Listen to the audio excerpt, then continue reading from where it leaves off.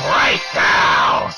We have the illegal immigrant known as Senor Guapo, the psychopathic bitch Kristen, and the guy who's gonna get his nuts chopped off for saying such things, Monoxide, in the top 10 Wrestlemania! I feel like you almost blew out my headphone. Anyways, ladies and gentlemen, yes, it's another episode of Squared Circle Breakdown.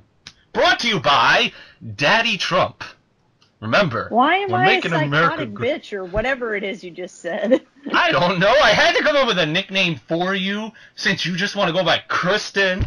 And it's That's true. I am the only one on most podcasts that don't have a nickname. So Never have. I've never had a nickname. So there you go. I gave you something. And work with it. Go with it. Just go with it. I don't want to be the psychotic bitch. Just go with it. But just go with it. You don't. Come on. You don't realize the potential of money that you can make off of that. Anyway, Being a psychotic bitch. Well, I mean, how many psychotic bitches are out there that are really a lot? I'm talking a lot of psychotic bitches out there. Yeah, but they're not acting. They really are psychotic bitches. At least you'd be putting on a front a character, so that way you can add a little bit of a tweak to it and make it Monoxide. Have you actually met Kristen? Many Shut times. the fuck up, Guapo. Many times, and I've felt the wrath of her fist to my arm. Yes. And some what I would say dairy products to my head as well. We won't get into that though.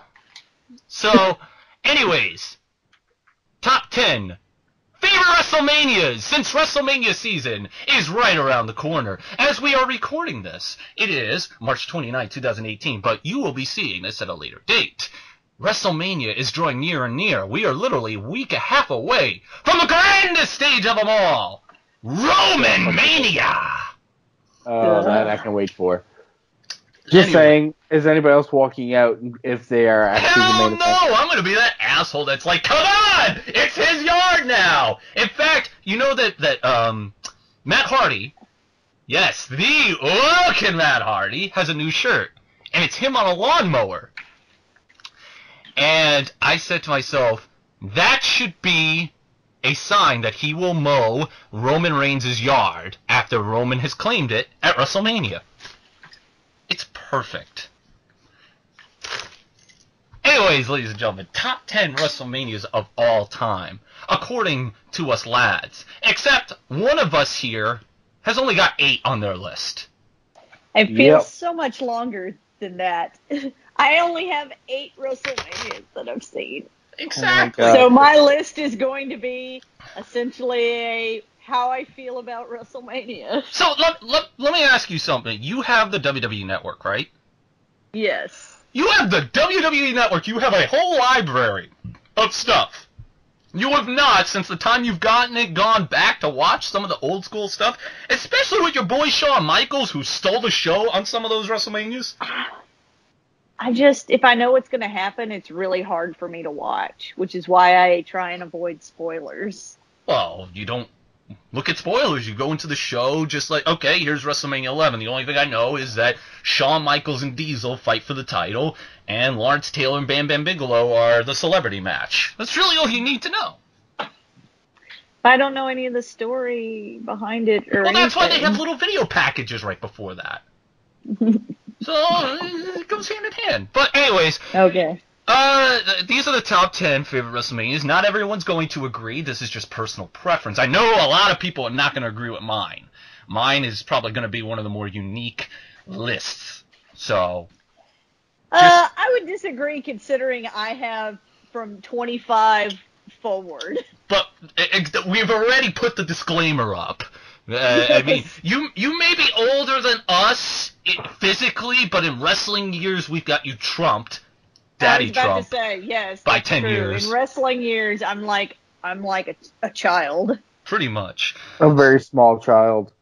Anyways, so if anybody is watching this, all two of you, go ahead, tell us your favorite WrestleManias of all time, top 10.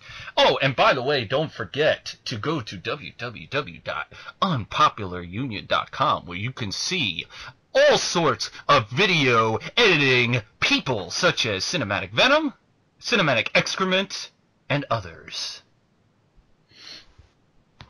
So, Senor Guapo, you're usually the first one that goes first, so we will introduce our 10 and 9s, and then once we get to 8, the psychotic one over there can jump in. So I like this idea. Alright, so you may go first on your 10th favorite WrestleMania. Alright. On my top 10, my number 10 favorite WrestleMania is WrestleMania Uno, number 1. The show that started it all. Where the main event, we got to see Hulk Hogan and Mr. T with Jimmy Snuka defeat Paul Orndorff and Roddy Piper and Cowboy Bob Orton. It was great. It was great. Honestly, if you rewatch the whole thing, it was kind of shit. But it's the start mania. It's the very first WrestleMania ever to come to fruition out of the brainchild that was Vincent Kennedy McMahon. That's all I got.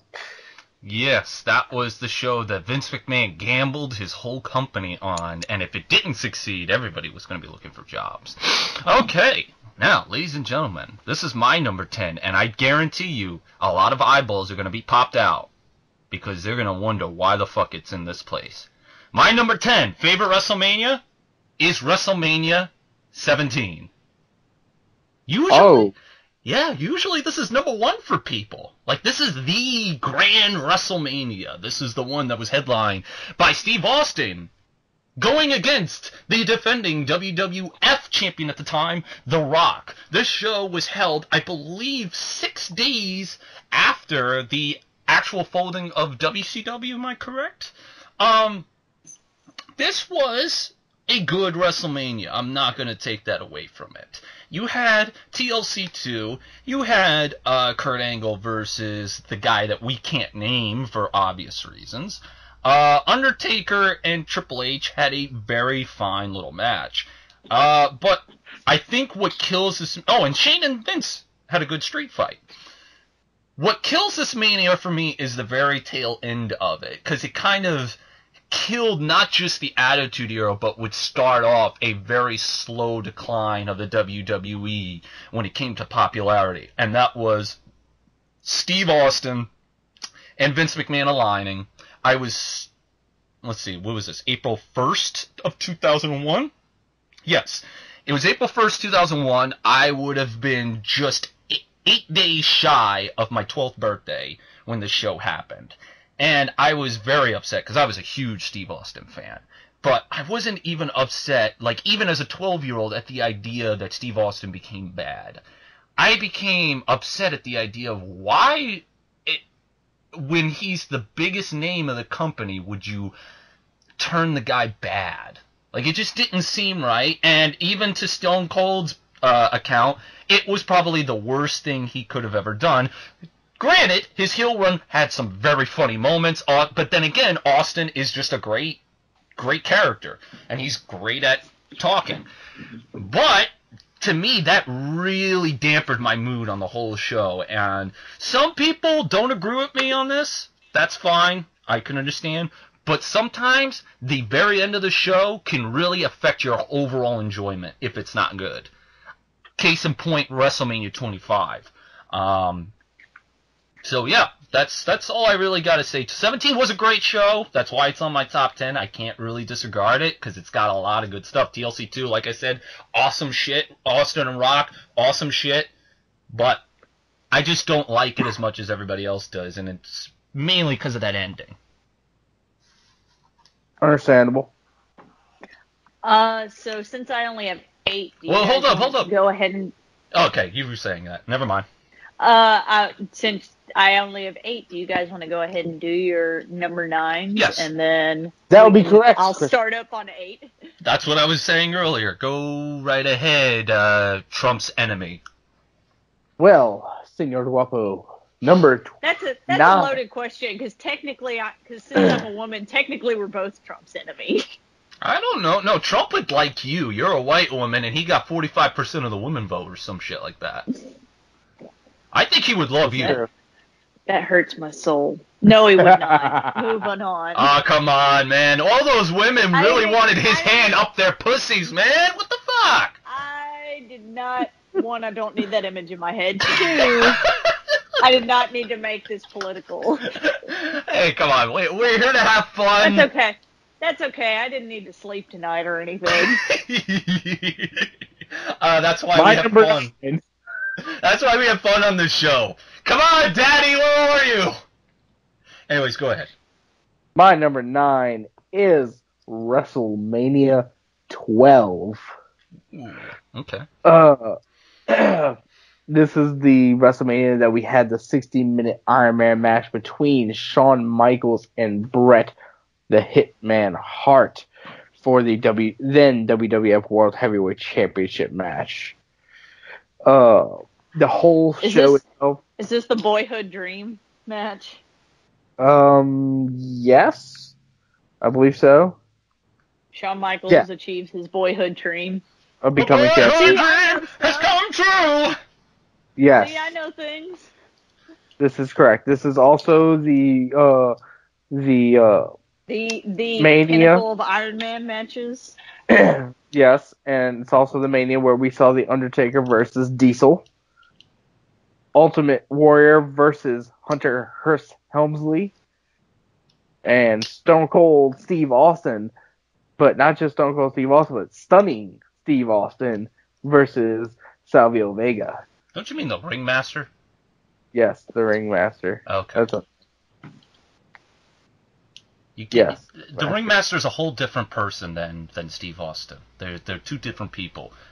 I'm just letting you know. Just like Diesel and Kevin Nash are two different people. My timeline in my head's messed up because of the medicine I'm taking. And we also had British Bulldog, Owen Hart, and Vader against who's that? Ahmed Johnson, Jake Roberts, and Yokozuna. So the whole card was actually really good and talented. This is one I can watch back again right now and be happy with watching the whole thing, especially the Shawn versus Bret match, because they took up that whole 60 minutes and it was fucking awesome. Did you mention Roddy Piper and Goldust? No, I skipped that one. Oh, come on. That was the greatest part of the whole show.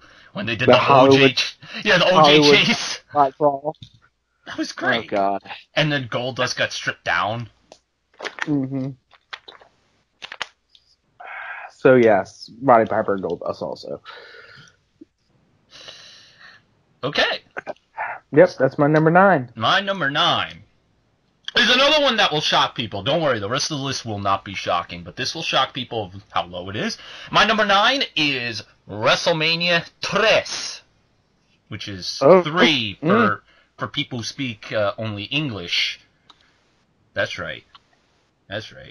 Go over that wall.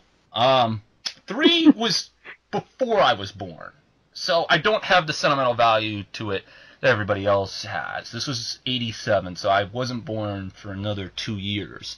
But as somebody who wanted to go back and watch all the WrestleManias, the only ones I have not watched are 6 and 7. Those are the only ones I have not watched in full. But with this WrestleMania, number 3, I was quizzical about it because, again, it was before I was born.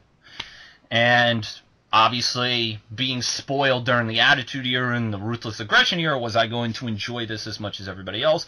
And to my surprise, it was a show that flowed very, very, very well. A lot of heels went over, like Hercules busting open Billy Jack Haynes, King Kong Bundy laying out, I don't know what the politically correct term is, I think it's little people.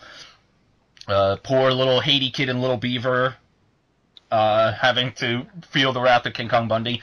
Then you had Roddy Piper's retirement match. This was going to be his retirement match. He wasn't really retiring. He was just going off to have his movie career against the adorable Adrian Adonis. This was absolutely like crazy because the crowd was super into Roddy Piper, and Roddy Piper is just awesome. So it was not a technically sound match, but it was definitely fun. Then you had the Hearts with Dangerous Danny Davis, who was the referee that went crooked heel against the Bulldogs and the Bulldogs and Tito Santana. But I think everybody remembers this show. Well, before I get to that, Jake Roberts and Honky Tonk Man had an entertaining match because they were able to acquire Alice Cooper to throw the snake onto Jimmy Mouth of the South Hart, the colonel of the Honky Tonk Man. But everybody remembers this show for the match stealer, the IC title match of the decade, probably the IC title match since Vince McMahon Jr. took over. Macho Man Randy Savage defending the Intercontinental title against Ricky the Dragon Steamboat. This is an excellent match. It's probably the best WrestleMania match of the 80s.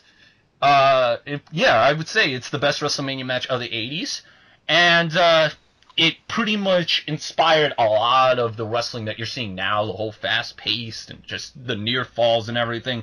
This definitely defined it, even though they probably weren't the originators. But in WWE or WWF, that was rare.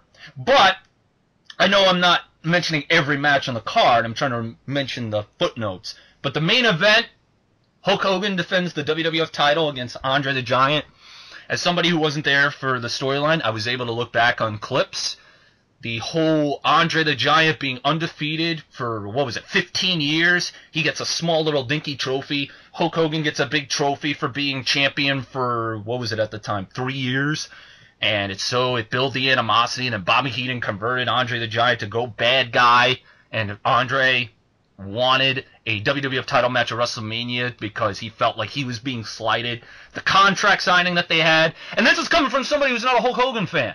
I don't like Hulk Hogan, and it has nothing to do with the choice of words that he was exposed of using 3 years ago.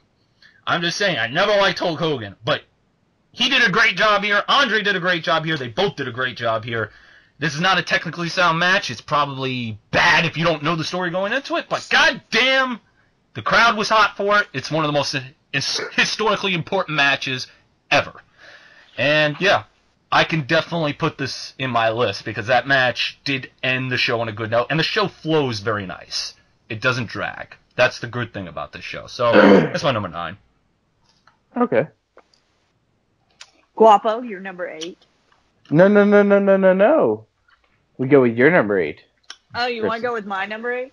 So mine. Or do we go with mine?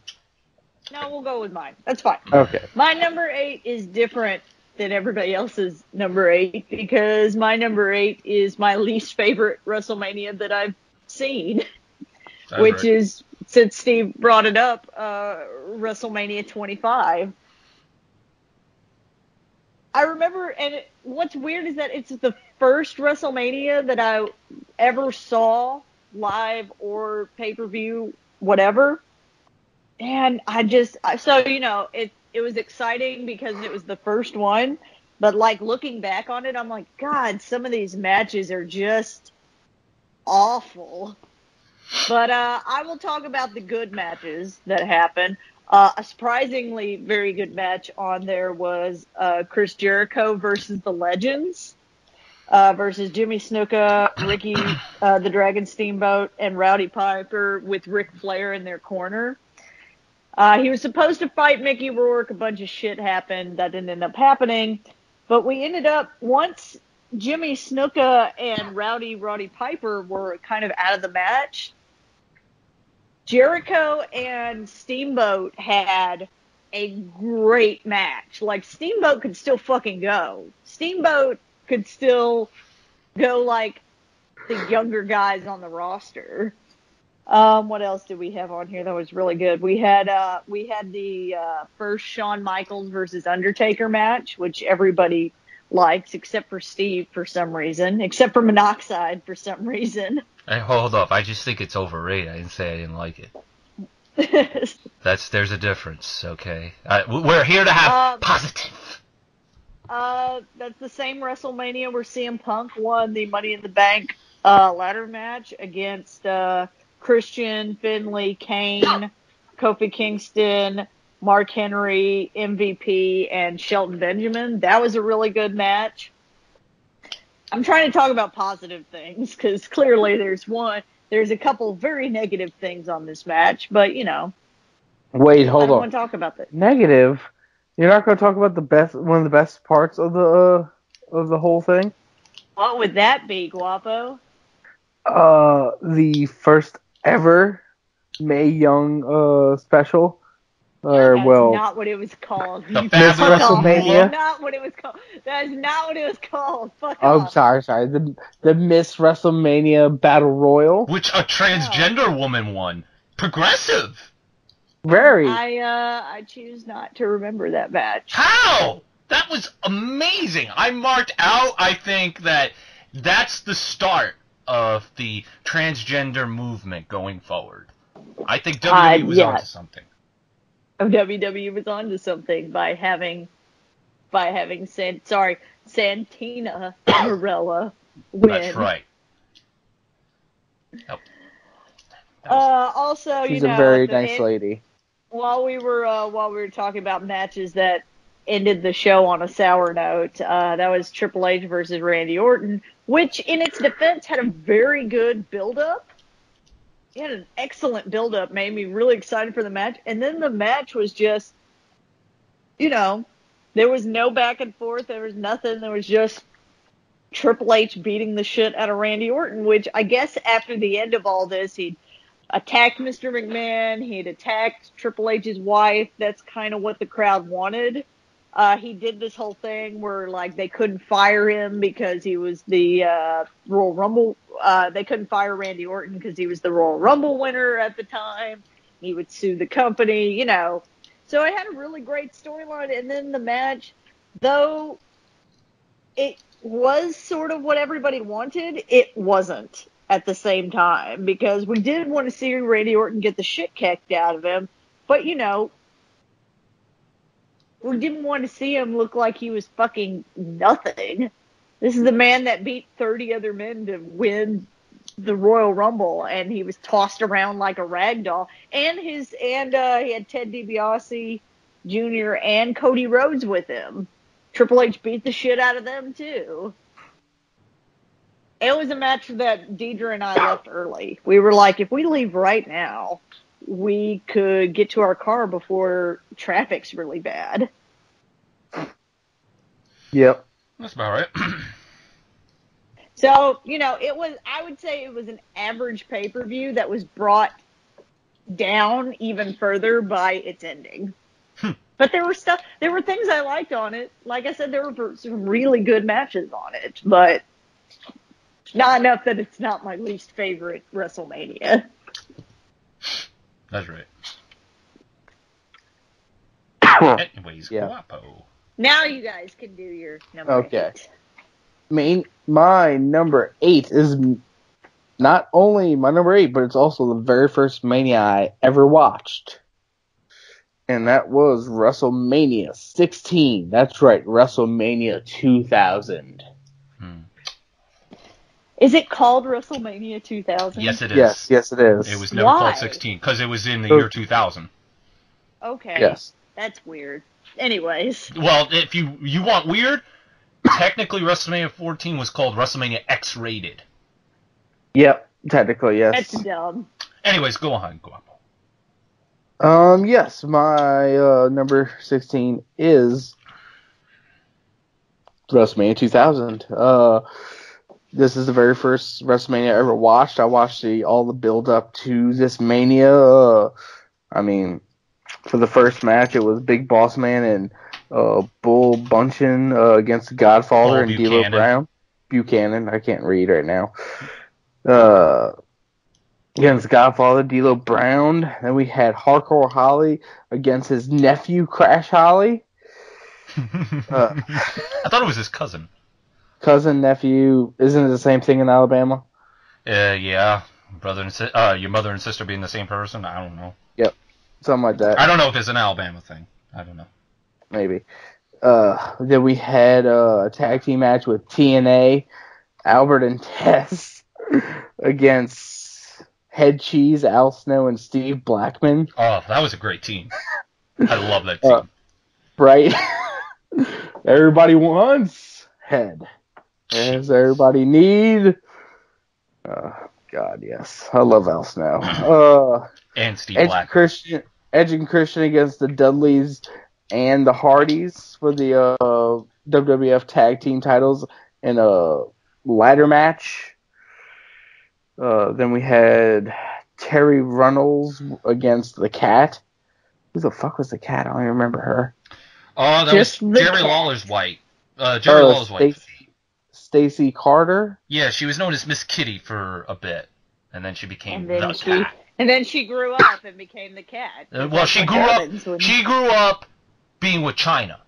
That's where she got the Cat moniker. Is that okay? Yeah. Oh, and the match was a cat fight. The puns! With Val Venus as a special guest referee. Oh, God. Of course. Then we had a 6-person intergender tag match with China and Too Cool versus the Radicals, Dean Malenko, Eddie Guerrero, and Perry Saturn. Okay. Oh, this was when Perry Saturn was dressing up like a woman. That's right.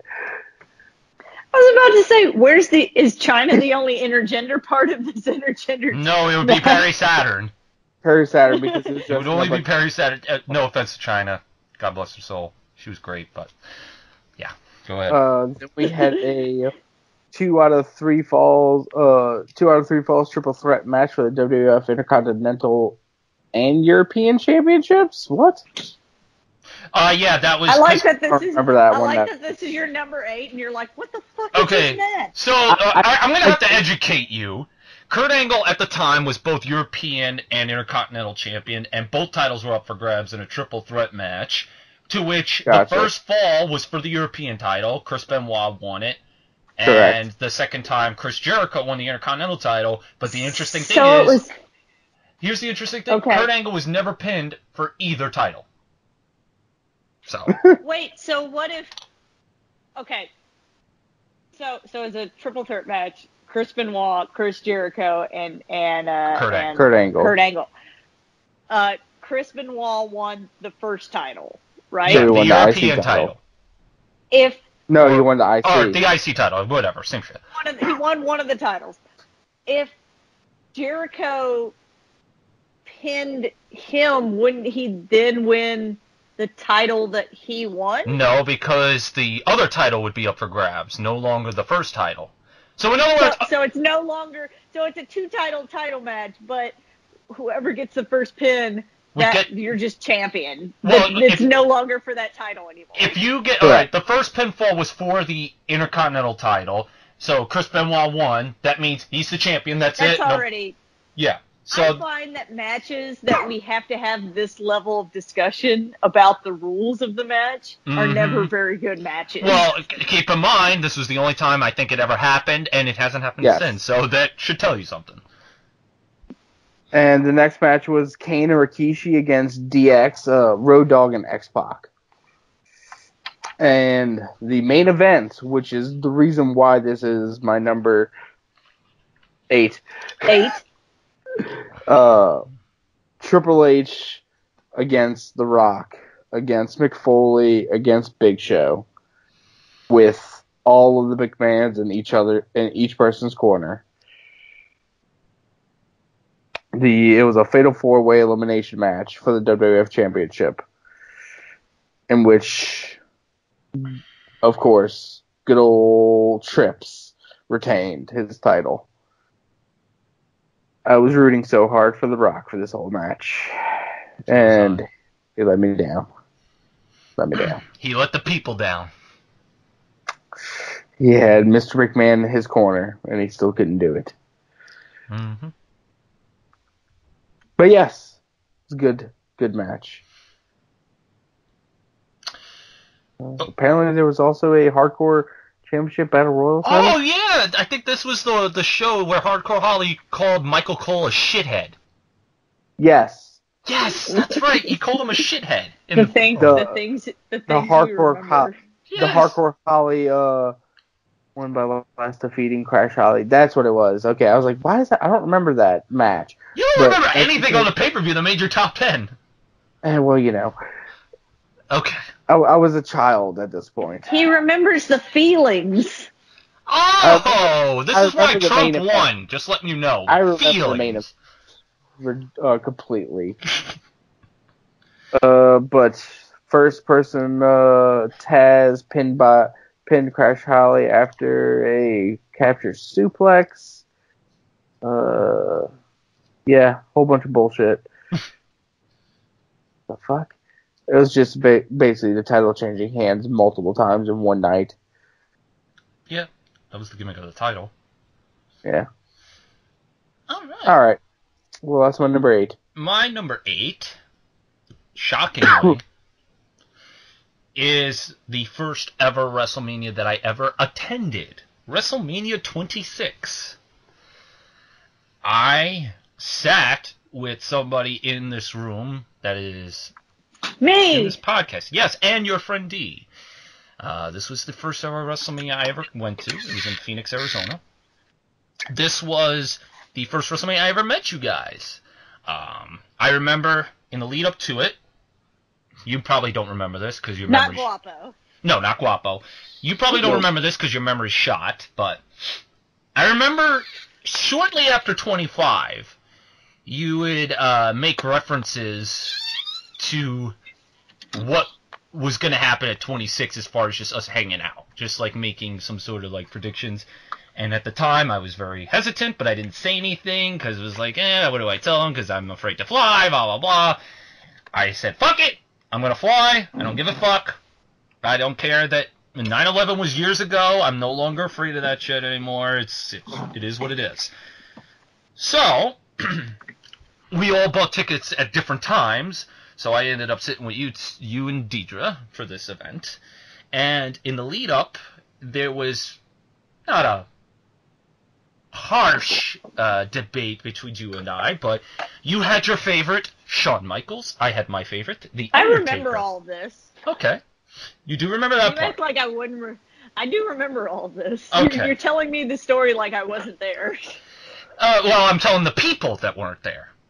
Okay. So, they weren't there to know this. So anyways, yes, you and I had the, you had The your end favorite. of the story is I cried when Shawn Michaels was retired. Well, That's what I'm ruining the story for him because I don't want to give him the satisfaction.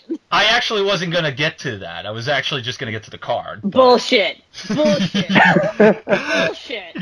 Well, you left out one part. Shit. You left out one part. You are so full of shit. Oh, yes, and he sat and laughed at me, and Yes! was like, yes!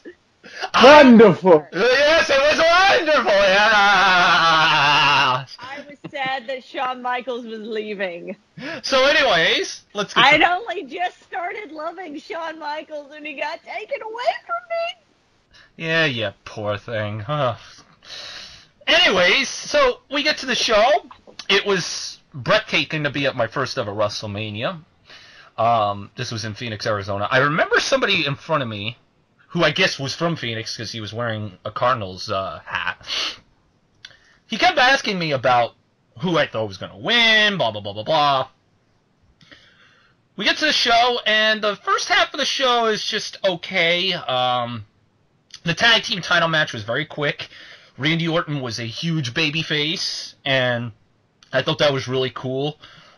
Jack Swagger winning Money in the Bank was such a shocker.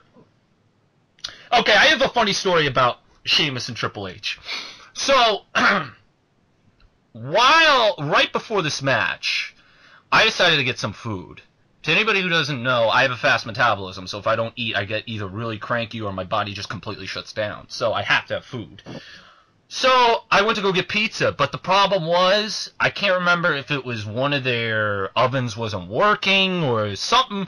It took a long time for this to come out, so I actually missed Sheamus and Triple H. I mean, they were showing videos of it, but I didn't really get to see it. And I come back, and it's one of those little small Papa John's pizzas, and yeah, that's pretty much it. I didn't get to see this, and I apparently didn't miss much. Punk and Mysterio was great for the short time it had, and we got the pleasure of Bret Hart and Mr. McMahon going 11 minutes. A guy who had a stroke and a guy who at this time was 65 we're going 11 minutes with. I actually, at this point, was like, this is WrestleMania? Really? But it was the 3 matches that I'm about to say that really, like, brought the show up for me. Not a lot of people thought that Chris Jericho and Edge for the title was good. I thought it was fine. It was a fine little match. I enjoyed it. That was a good match. How could Chris Jericho and Edge not be good? Well, no, I think people thought they expected better, is what I'm saying. Mm-hmm. They thought they were going to, like, really tear the house down. They really didn't. Cena and Batista, I don't give a fuck what anybody says about either of these two guys. They did a great job. This was the second best match of the night. As I said in the top 10 heel runs. That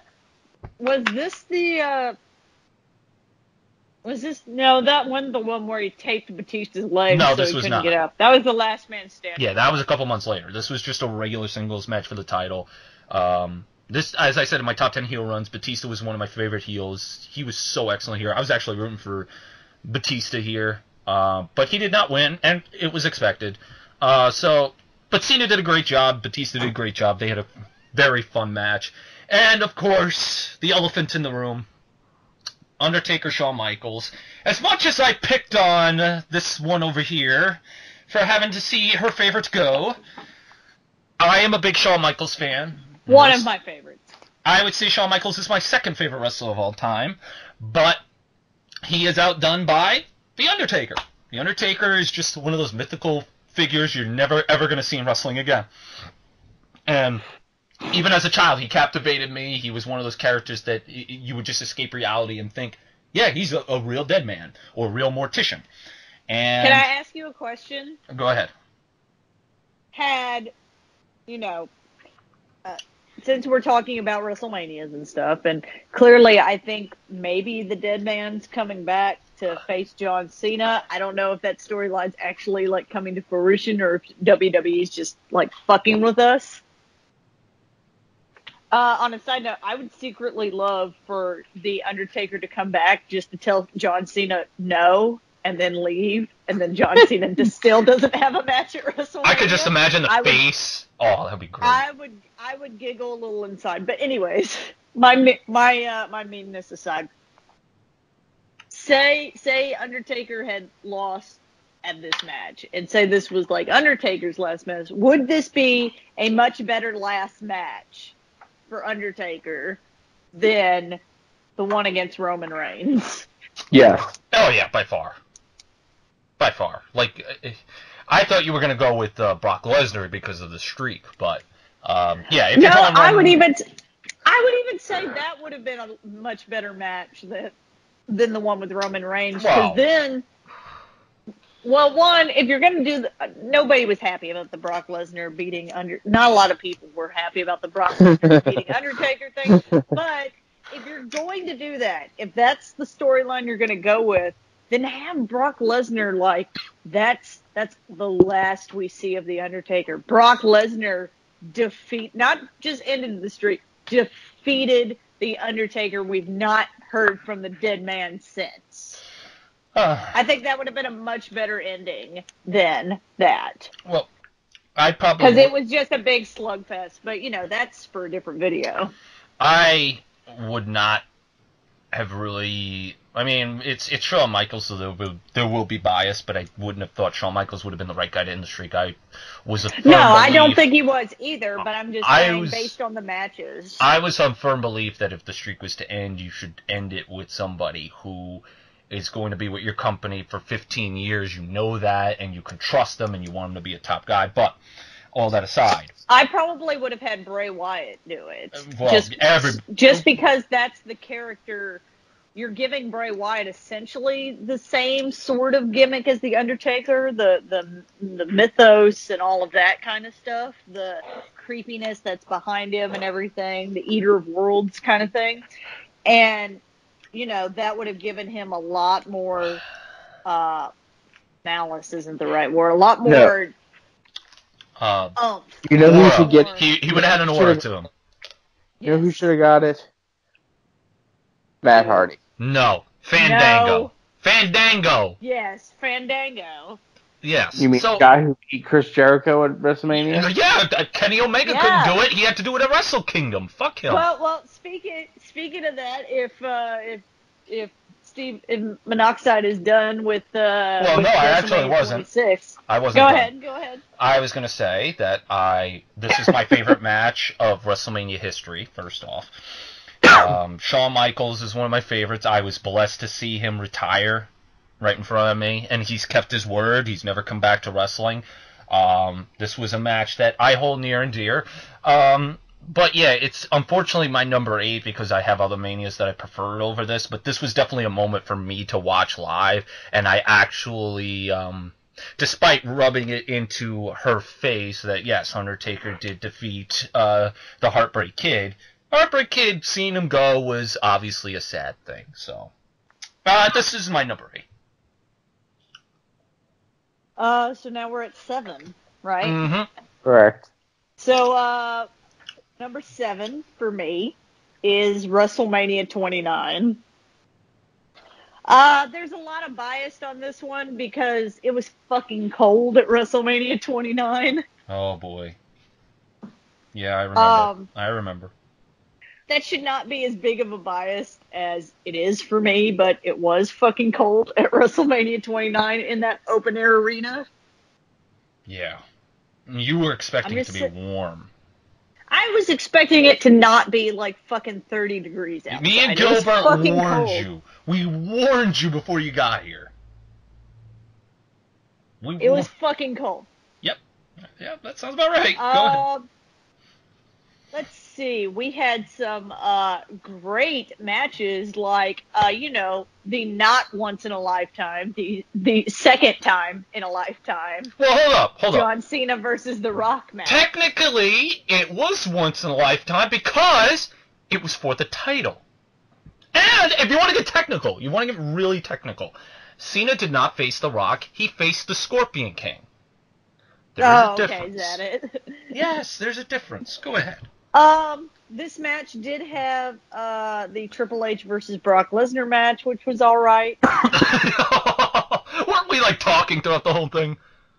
Yeah. Yeah. Okay, go ahead. It had Undertaker versus CM Punk, which I did not see for reason. No, remember, Deidre took my seat. So then where were you? I was wandering around because her seat was fucking cold. Oh, shit. And you missed a good match. She found the other side of the arena. Yeah, you missed the match of the night. Have you ever rewatched it? Yes, I've rewatched it. It was a very good match. It should have gotten more time, but yes, it was awesome. We had Alberto Del Rio versus Jack Swagger right after he got busted for having weed, and that's when I officially gave up on Jack Swagger because I'm like, you fucking idiot. WWE's finally giving you this big push for the World Heavyweight Championship. Mm-hmm. I'm just saying, if I were Jack Swagger and I'd been like climbing my way through the mid card and finally got up to World Heavyweight Championship match status, I would go after every show. I would just go straight to my fucking room. I'm like, I'm not doing a damn thing to get in trouble. And he got caught smoking weed while driving in Mississippi. Smoke weed every day. I was going to win the world title, but then I got high. Got high. Ooh. This was Jack Swagger at his absolute best with Zeb Coulter. Yeah. With essentially the Donald Trump gimmick before Donald Trump made it a gimmick. Mm-hmm.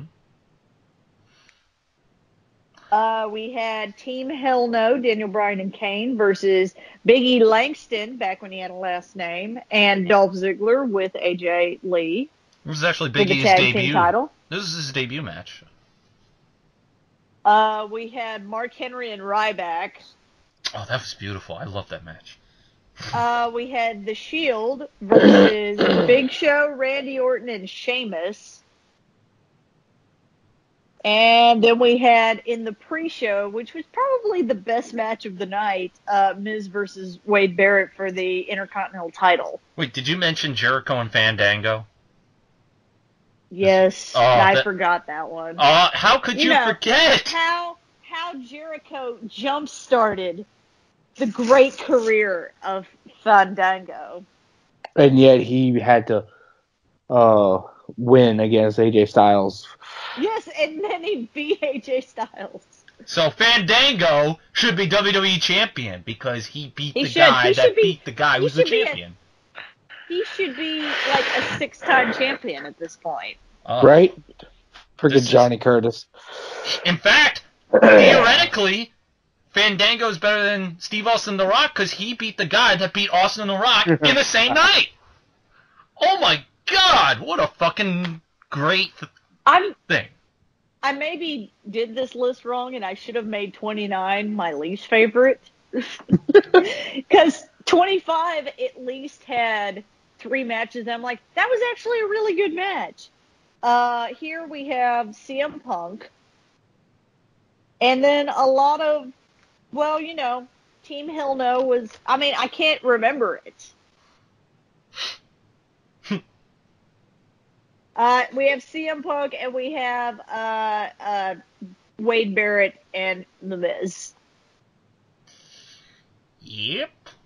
But I've already made my list. So fuck every one of y'all. Anyways, is that it? That is it. Okay, go ahead, Guapo.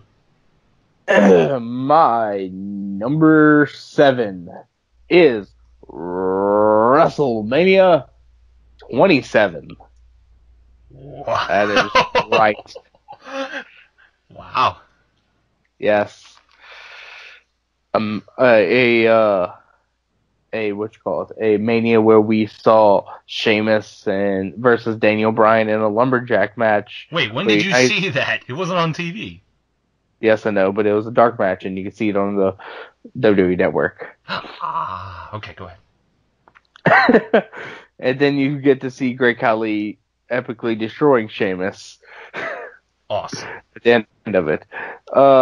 Then we get to have Edge versus Alberto Del Rio for the World Heavyweight Championship, which was a good match, except for the fact that the next night on Raw, Edge had to surrender his title. Or it was a SmackDown. I think it was the Raw, not the Raw after WrestleMania, it was the following. The second one? Yeah, I think so. I could be wrong. No, that's it was the Raw following. Yes, because I have this one. Clearly, I have this one on my list. It's higher than this, but all right, go ahead. Then I have it's Cody Rhodes against Rey Mysterio in that classic match. We have Big Show in an 8-man tag team match. Big Show, Kobe Kingston, and Santino Marella versus the core, Ezekiel Jackson, Heath Slater, Justin Gabriel, and Wade Barrett. And then we have Randy Orton against CM Punk, which was a great match. Michael Cole and with Jack Swagger against Jerry Lawler. And my God, Michael Cole won. What the fuck? Awesome. In his Syracuse orange singlet. His UT orange singlet. Was it Syracuse? Syracuse. I thought he was a UT guy. Cole went to Syracuse. I did not know that. Yes.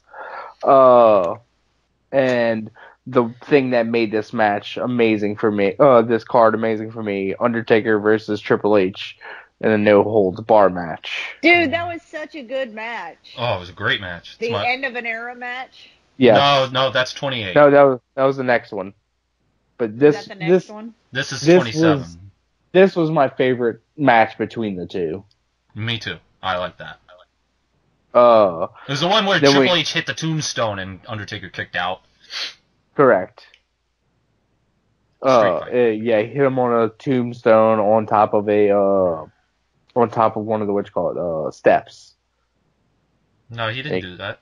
Wait, was it? No, he just did a think it's something tombstone. different. Was it? Yes. Yes, you're right.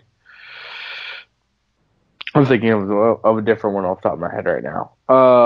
And the next match, which I don't know why this was before Taker and Triple H, but after Triple H and Taker, I guess to give people a piss break. Yep. John Morrison and Nicole Snooki, I can't pronounce her last name, and Trish Stratus Snooki! Ziggler and Layla and Michelle McCool with Vicky Guerrero. What the fuck is this? Where Snooki wasn't that awful. She did like 2 moves. I know, but we expected her to be like awful. We were expecting Jenna versus Sharmell Part 2. Like, I wanted that. Terrible. I wanted Jenna and Sharmell Part 2. That would have been great.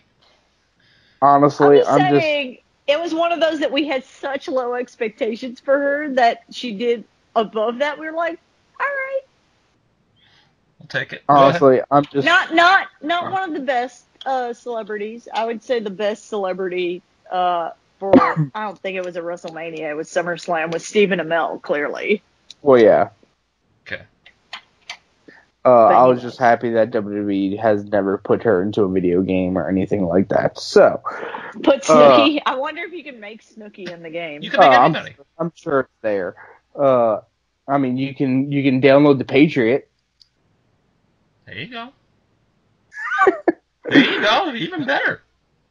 And the main event of the evening, we have The Miz with Alex Riley against big match John Cena. Can I correct you on something? It's What's not. up? It's not The Miz. It's The Miz. Go ahead. Yeah. Dumb. No, he wasn't doing Dumb Miz. It doesn't matter. He was doing I'm the Miz and I'm Jesus. awesome. He had the big inflatable awesome. It doesn't matter. He's always The Miz to me. He always will be. Go ahead. This is on here simply just because of that match. That and Taker and Triple H. Because The Miz can say he went to WrestleMania as the WWE champion and walked out still the champion against John Cena. And that is why he is the champion on Raw. That's right. Yes. All right. Now for my number 7. It is our WrestleMania that's always on people's lists. It is the 10th annual WrestleMania, WrestleMania 10, held at Madison Square Garden on March 20th, 1994. Many people would call this a two-match show. And they're right. Here's the thing, though. These 2 matches, arguably, amongst wrestling fans, would be 5 stars. There's a reason why that didn't make the list for me. Well, a lot of people, it's very hard for a show to have 2 matches that are arguably 5 stars. I mean, we're talking perfect, near perfect matches. You may have a show that'll have a 5-star match, and it could be a stinker of a show. But 2? That's very rare. So, how do we get to this point? But I also think it's the story that was built throughout the night.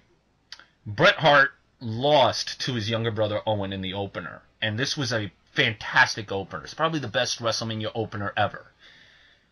These 2 went out, had a technical clinic, it put Owen over, and the whole storyline was that Bret, being the older brother, always got the spotlight, and Owen felt like he was in the shadow. It was the typical older brother, younger brother storyline. And Owen's bragging, he beat his brother Bret, blah, blah, blah, blah, blah. It was fantastic. And we'll get to more of that later. You had the Falls Count Anywhere match, which was very weird with Crush and Randy Savage, but Randy Savage did the best he could to make it work. Fortunately, it didn't. You had an actual women's match in 1994 with Alundra Blaze defending the title against Lalani Kai, and it didn't really last that long. It was 3 minutes, 20 seconds. Men on a Mission did not win the tag team titles from the Quebecers, which was kind of odd. Because Men on a Mission were very over as a face tag team at the time. One of the WWF title matches, yes, there were 2 of them. Lex Luger going up against the defending champion Yokozuna, who had held the title since King of the Ring 1993, after beating Hulk Hogan for the belt. Luger and Bret Hart were both winners of the Royal Rumble, so they both got got a shot at the title. And so Lex Luger lost by DQ for, I think it was messing with Mr. Perfect. This was not a really good match. It was what it was. Earthquake squashed Adam Bomb, and the match that everybody holds as one of the greatest matches ever, Razor Ramon and Shawn Michaels in the ladder match for the Intercontinental title. This is a match, I guess you could say, topped Ricky Steamboat, Randy Savage. That's up for debate. It really all depends on your personal taste. This is a great ladder match. If you look at my video, it's, I think, number 24 of my top 25 favorite WrestleMania matches of all time. Only because it really doesn't hold up, because most of the matches is spots, and obviously there have been ladder matches since then that have overexceeded it. But you can look at it as this being the inspiration for all the ladder matches that were to come. So I can definitely understand why people would put this way up there. Because for the time, this was kick-ass. Razor Ramon won this match, and it really didn't matter. And there's a funny story to this. They actually overexceeded their time. They were not supposed to go as long as they did. And they just went anyway because they felt like they were creating art out there, and it bumped a match. I can't remember what the match was, but one of the matches that was supposed to be on the card got bumped because they overexceeded the time. And when they got to the back, Randy Savage chewed them the fuck out for going over their time, because Randy Savage was so anal when it came to the time of your matches. You always have to be prepared. Now to get back to Bret Hart, he beats Yokozuna in the main event for the title. This was basically the Chris Benoit, the Daniel Bryan moment, but this time with Bret Hart. But here's where the storytelling really gets good. So Bret Hart has the belt. He beat Yokozuna. Lex Luger comes out, realizing he failed, but Bret succeeded. He gives him the handshake. Then Randy Savage comes out, and he's raising Bret Hart's arm. Then everybody's coming out with 1, 2, 3 Kids, Sparky Plug, Tatanka. Vince McMahon comes out of the commentary table. The celebrities come out. They're all raising him up. Like, a lot of the people are in the ring. They're just celebrating him. And then one familiar name comes out, and that's Owen. He comes out and walks up the ramp, and everyone's like, come on, Owen, come in. Congratulate your brother. And Owen's got this look on his face like, you motherfucker. This was my night. I beat you. You are taking my moment away. It was once again the older brother overshadowing the younger brother, and it built to their match at SummerSlam in the steel cage for the title, which if Owen would have won, that would have been fine, but he didn't. But this was classic storytelling, and probably some of the best storytelling at this time. And yeah, I thought not only did it have 2 5-star matches, it did an excellent job further prolonging the Bret Hart-Owen Hart feud. So, that's my number 7. That was All right. a lot for number 7. Oh, hell yeah. So 6? Number 6 is what we're on? Yes. Yes. My number 6, I did not watch at first when it came out, because I was watching it in protest. I don't care what the fuck Spaz Phoenix says. I didn't watch it. I actually canceled my WWE network just to be like, you are not getting my $10. Oh, I thought you were going to say... I think I know which one you're talking about, but go ahead. I thought you were going to say Bound for Glory. No. I canceled my... Hashtag Spaz bought Bound for Glory. Yep. Hashtag Spaz bought Bound for Glory. Anyways, if you'd like to hear that story, go on the Spaz Phoenix channel, and you can listen to me tell it several times. Okay, go ahead. Anyways, WrestleMania 33. Because there was, there were 1 or 2 matches on the card, but nothing made me want to go, I need to watch this match. And then, of course, we had the very infamous Roman Reigns versus Undertaker match that everybody was... I don't know that as many people were upset about this match as they were Undertaker losing to Brock Lesnar. I was more upset about Taker losing to Roman than I was about Lesnar. So was I, but I'm not speaking for everybody. Monoxide. Well, it's his yard now. I mean, I'm just I knew saying. you were gonna fucking go there. You're only saying that because Vince McMahon told you to like it. No, Vince McMahon would never, ever suggest that I have to like Roman Reigns. I just naturally like the guy. He's a very naturally likable guy. But go ahead.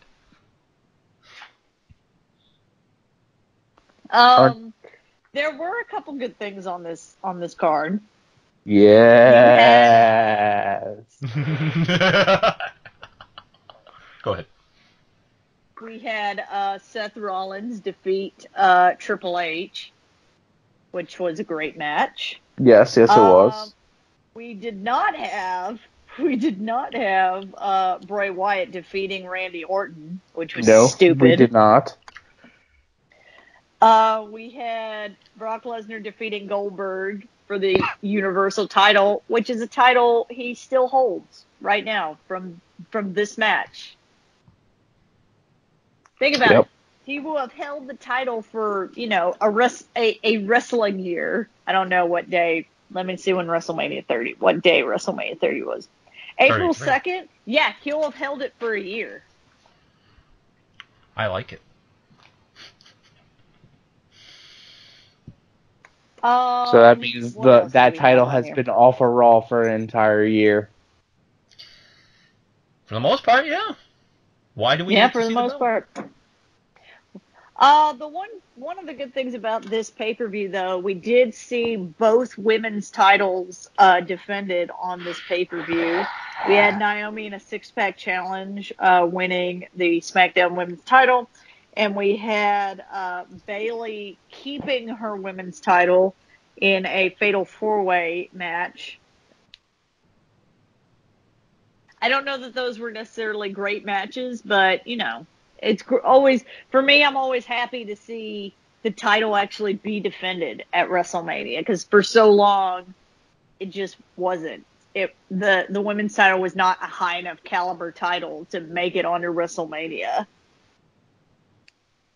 We had the one that the guys in the group will be more excited than I was. The Hardy Boys returning. We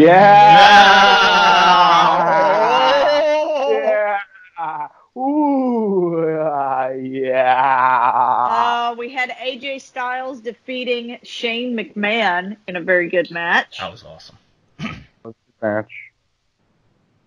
Let's see. Mojo Rawley won the 33-man battle royal for the Andre the Giant Memorial Battle Royale, which totally skyrocketed his career. I still don't understand that one, but okay. Dean Ambrose retained his Intercontinental title against Baron Corbin in the pre-show, and Neville retained his Cruiserweight Championship against Austin Aries, which is, I think, the last big pay-per-view we saw Austin Aries in. Yes, and it didn't even make it onto the DVD. Crazy. Which is sad, because that was a pretty good match. It was. I mean, it wasn't amazing, but, it's a good match. I understand why Austin Aries left. Because he can make more money in the indies? Fuck yeah. Well, definitely now. Now that he has. And that was WrestleMania 33, which I had to watch later because I did it out of protest. Okay. After I canceled my WWE Network because of Roman Reigns. Yes, you totally canceled it. I did cancel it. Yes, you did. Fuck wink, you, wink. Guapo. I did. Yes. Number 6, you guys. Yeah, Guapo. Number 6. My number 6 was Monoxide. Your number 10. WrestleMania 17. Damn. Okay. I feel like all of my WrestleMania matches are negative. I'm going to try and be positive this next go around. Go ahead. I really enjoyed it. It was the first ever Taker versus Triple H WrestleMania match. I enjoyed the heel turn of Stone Cold, but then again, I was just like a little kid watching this.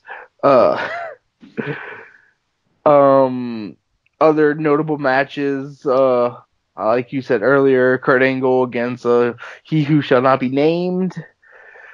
Kurt Angle, Chris Jericho against William Regal, which actually was a really good match for the IC title.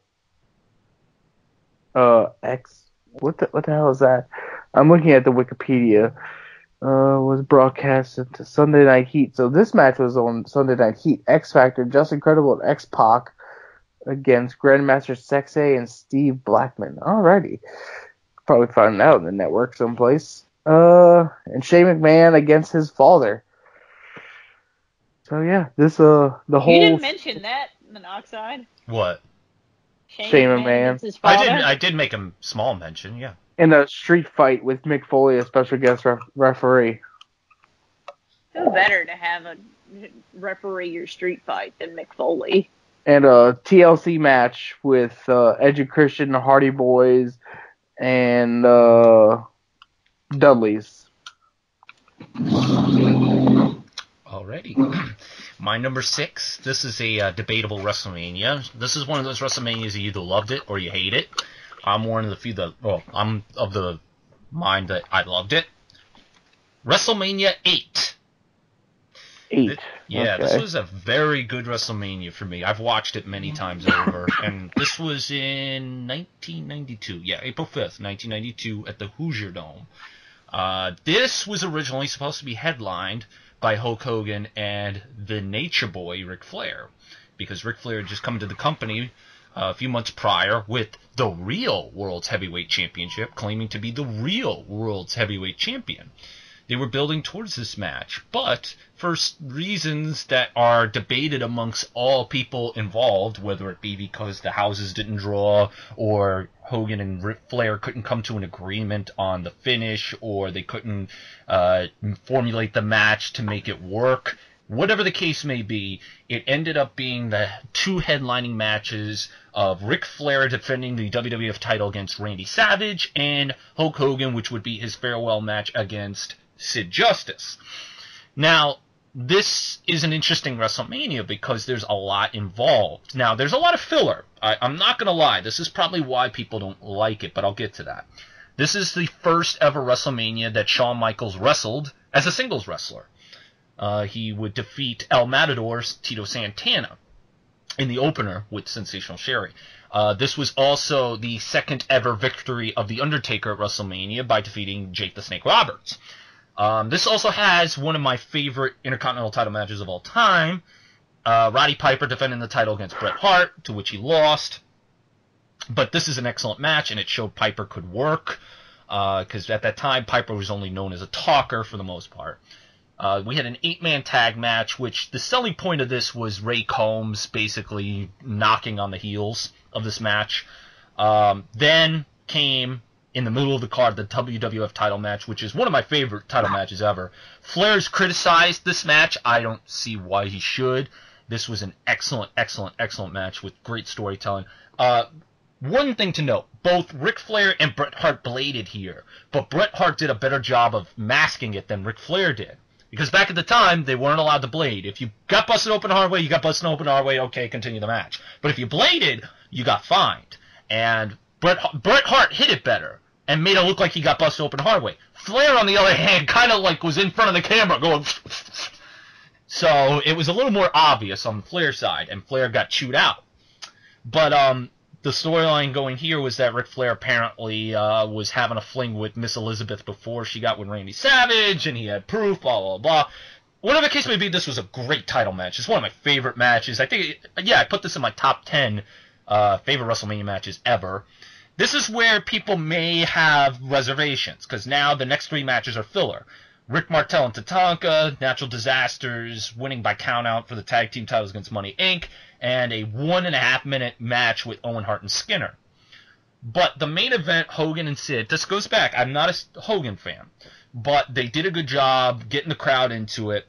This was Hogan's hurrah, and the story going here, backstage, was that Papa Shango was apparently supposed to come out and stop the pin, but for whatever reason, he missed his cue, so when Hulk Hogan did the leg drop and did the pin, Sid had no choice but to kick out, because Harvey Whippleman couldn't run in time and stop it since Papa Shango didn't come out, blah, blah, blah. So Papa Shango does come out, they start beating on Hogan, and out comes the returning Ultimate Warrior who had been missing since SummerSlam of '91. He comes out, cleans house, so does Hogan, and they do a big pose down to celebrate. In my opinion, this is a great WrestleMania. People have mixed opinions about it. There's some people who love it, some people hate it. I love it because it's a really nice flowing WrestleMania with the Undertaker streak being historically important here, beating a big name in Jake Roberts, Shawn Michaels starting off his Heartbreak Kid gimmick, Piper and Bret Hart stealing the show, Randy Savage and Ric Flair having the match of a lifetime, and the return of the Ultimate Warrior. I can't ask for anything else. This was great. I really wanted to put it at number 5, but the one at number 5, I have to leave it where it is. So this is number 6. Okay. All right. It just needed a really big dramatic pause. Yes. Just to everybody to absorb it. What makes a good... I don't know what y'all's criteria was. What made a good WrestleMania for me is something that I will remember back on. Whether it be one match or a couple of matches. Mm-hmm. So, Yeah. I don't know. You were talking about a lot of people don't feel the same way you do about that one. Well, and I feel it's because you remember a lot of that stuff. Everybody has their own criteria of what they like, so it really all depends on your own personal taste. Do you think it's got to be matches, moments, the people involved? It depends on what you like out of a WrestleMania or even a wrestling show for that matter. So, to me, 8 had those criterias, and those are involving wrestlers I'm not even huge fans of. So, speaking of WrestleManias I liked, we're now moving up into the WrestleManias I really liked. number 5. Somebody talked about WrestleMania 27. I don't remember who talked about. I think That was me. Monoxide. Guapo. Me. It was Guapo. Anyways, so I don't want to go too in detail about the match because Guapo already talked about it. Yeah, we did have unfortunate things like Michael Cole versus Jerry Lawler, but it was not every match needs to be super serious. It was just a little silly match. I really liked Miz versus John Cena, even though all the Rock bullshit was happening at the time. And I'll tell you why. I remember a video package right before their match. Oh, I know where you're going. For the Miz, and it had what song? Hate Me Now from Nas. Hate Me Now, yeah. And it was such a perfect song for Miz's video package. We can bitch about a lot of things about WWE. I think all three of us can agree that WWE does well almost 100% of the time are video packages to make you get hyped about a match. Even a match you don't care about. A video package can bring you into it just for a minute. The video package they did for The Miz was where the fuck has this Miz been? That Miz is awesome. Legitimately. I still liked the match. Miz got his WrestleMania moment. I feel like he's higher up in the card than he's presenting himself right now. And this is back in the time when I wasn't a real big believer of The Miz. I was like, he's fun and whatever, but I mostly ragged on him because to be the opposite of Monoxide, to bother him. Wait, the Triple H match, you mean? No, I mean The Miz. Oh, okay. You were a huge Miz fan, and Still I am. would just dog on him and just to mess with you. Yeah, and I would just call Miz the greatest thing ever. So we both ragged on each other when it came to The Miz. So. Mm-hmm. Let's see. I liked the Cody Rhodes Rey Mysterio match. I thought the Edge Alberto Del Rio match was great. It sucked because then he retired the next night. But if you're gonna have a last match, why not have it at WrestleMania? Yeah. And yeah. Even though there's not one match that I'm like, oh, I fucking love this match. The Undertaker Triple H match was really good. I just had good feelings about this WrestleMania. Mm-hmm. Yes. Anyways, like I said, I don't want to go too far into it because Guapo already talked about it a lot. A decent amount. Okay. Your number 5? Mm-hmm. My number 5 is like your number 9 there, Steve. WrestleMania 3. Mm-hmm. This was one of the first classic manias I ever watched back. My dad actually had a old VHS of it, which I watched when I was younger. And it's one of the better manias I think I've ever seen. It's one of the older classic ones that I definitely go back and watch because of that Ricky Steamboat and Macho Man match, and also of course the Hulk Hogan Andre Giant. It was very classic, and it really started me as a younger kid getting into wrestling, and that's why this one holds significant to me, at least a little bit. Yeah, Okay. So I'm not going super into it because you already have. So okay. My number 5. It's ironic because I'm looking at the Wikipedia page for this mania, and this WrestleMania, just like the current one that's coming up, was sponsored by Snickers, and it was also held in Madison Square Garden, WrestleMania 20. I was torn between this and 8 because I kind of hold them in the same regard, but I had to think about it, and at the time I was a big John Cena fan. I was a big fan of the Doctor of Thugonomics, and him winning his first title against the Big Show for the United States title was absolutely captivating.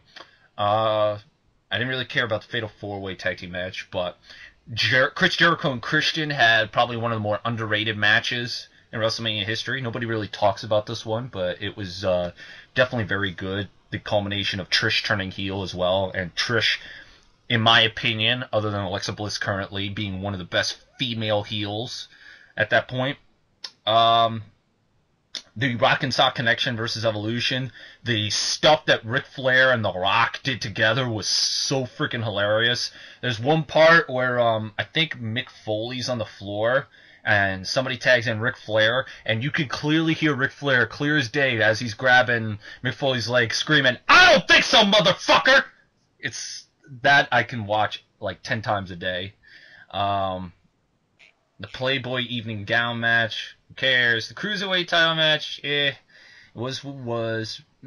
But this is where many people hate this match, but I love it for the wrong reasons. Brock Lesnar and Goldberg. I love watching the crowd take over this match. Oh my god, they ripped these two a new asshole, and it was great. And with Steve Austin as the referee, it just added to the atmosphere. This was just super fucking funny. There was another WWE tag team match. This was the WWE tag team match, which Too Cool had won, and it's strange because Rikishi left shortly after that. And I remember this match more than most people. Molly Holly and Victoria for the women's title. I believe the story behind the scenes is that Molly Holly actually pitched this idea for her hair. Oh, it was actually a hair versus title match, which was if Molly won, she won the title. If Victoria won and retained her title, then Molly Holly had to shave her head. I think Molly's the one that came up with this idea behind the scenes because she wanted to do anything to get on the card, and she felt like this would be a great way to pitch to creative to get her on the card, and they said yes. So she had the match, lost, got her head shaved. Became like Serena Deeb. Except Serena Deeb voluntarily got her hair shaved. The WWE title match, Eddie Guerrero defends against Kurt Angle. This was absolutely fantastic. Some people forget about this match because of the main event, but these two tore the house down. This was absolutely great stuff. Kane and Undertaker, the Return of the Dead Man character. I had been waiting for the Return of the Dead Man character since the Rumble. They really waited until WrestleMania to bring him back, and he finally did come back, and it was just so... And not only did he come back, Paul Bearer came back to really pump up the nostalgia. And it's like goosebump indulging when he's in the ring and he's got the beady eye staring at Kane and everyone's chanting The Undertaker. That was absolutely fantastic. The match wasn't good, but it was the moment of The Undertaker returning was great. And, of course, the main event, Triple H defends the World Heavyweight Championship against Shawn Michaels and Stevie Richards. And this was, without a shadow of a doubt, one of the best WrestleMania main events of all time. Stevie Richards defeats Triple H for the title. Okay, I kid. It was not Stevie Richards. It was Vacant. Vacant beat Triple H to win the World Heavyweight title, and the title would go missing, to which Randy Orton would find later that SummerSlam year. And it ended probably on a very happy note at the time, before everything went down. And to see, let's get serious now, Chris Benoit and Eddie Guerrero in the ring with confetti coming down, two guys that nobody ever thought that would ever make it into the pinnacle of the business, hugging it out in the main event at that time was monumental. It was crazy. And yeah, that's probably why this is number 5 for me. It's, despite what happened, it's still a moment that I look back when I was, let's see, when was this? March 14th, 2014, so I wasn't even 15 yet. This was definitely a great show. So, that's my number 5. All right. And Kristen? Uh-oh. Hopefully she didn't get cut off. Did we lose her? I don't know. No, I'm here. I'm here. Oh, there she is! Sorry. Oh, she has not been deported yet. Okay, great. Awesome. She has not yet been deleted. Delete! Okay, go ahead. Sorry, I was totally listening the whole time. Oh, okay. I call lies. I know I'm mesmerizing, but go ahead. My next WrestleMania is next WrestleMania is WrestleMania 28. The first once in a lifetime match, but it has nothing to do with that match at all. Does it? But It does doesn't. It doesn't. You know what I remember about this show though? It wasn't even like the biggest things I remember weren't even like the really great matches about this show. I remember we saw Sheamus and Daniel Bryan lost to Sheamus in 18 seconds. Mm-hmm. And everybody was so pissed about it that we didn't even acknowledge Kane versus Randy Orton. The entire match. I don't even think we acknowledged Big Show and Cody Rhodes either. Nope. Or Maria Menounos and I think we were starting to come back during that match. This is the Undertaker versus Triple H match with the Hell in a Cell. Correct. This one was the end of an era match. Right. That one was so good. It was such a good match. We had a fun match with Team Johnny or Team Raw versus Team SmackDown or Team Teddy Long. This is where Eve Torres, I think, kicked Zack Ryder in the balls. Oh, I thought it was the gut now since we're PG. Is it the gut? Oh, sorry. In the gut. In the gut. Go ahead. We had CM Punk versus Chris Jericho, which was a great match.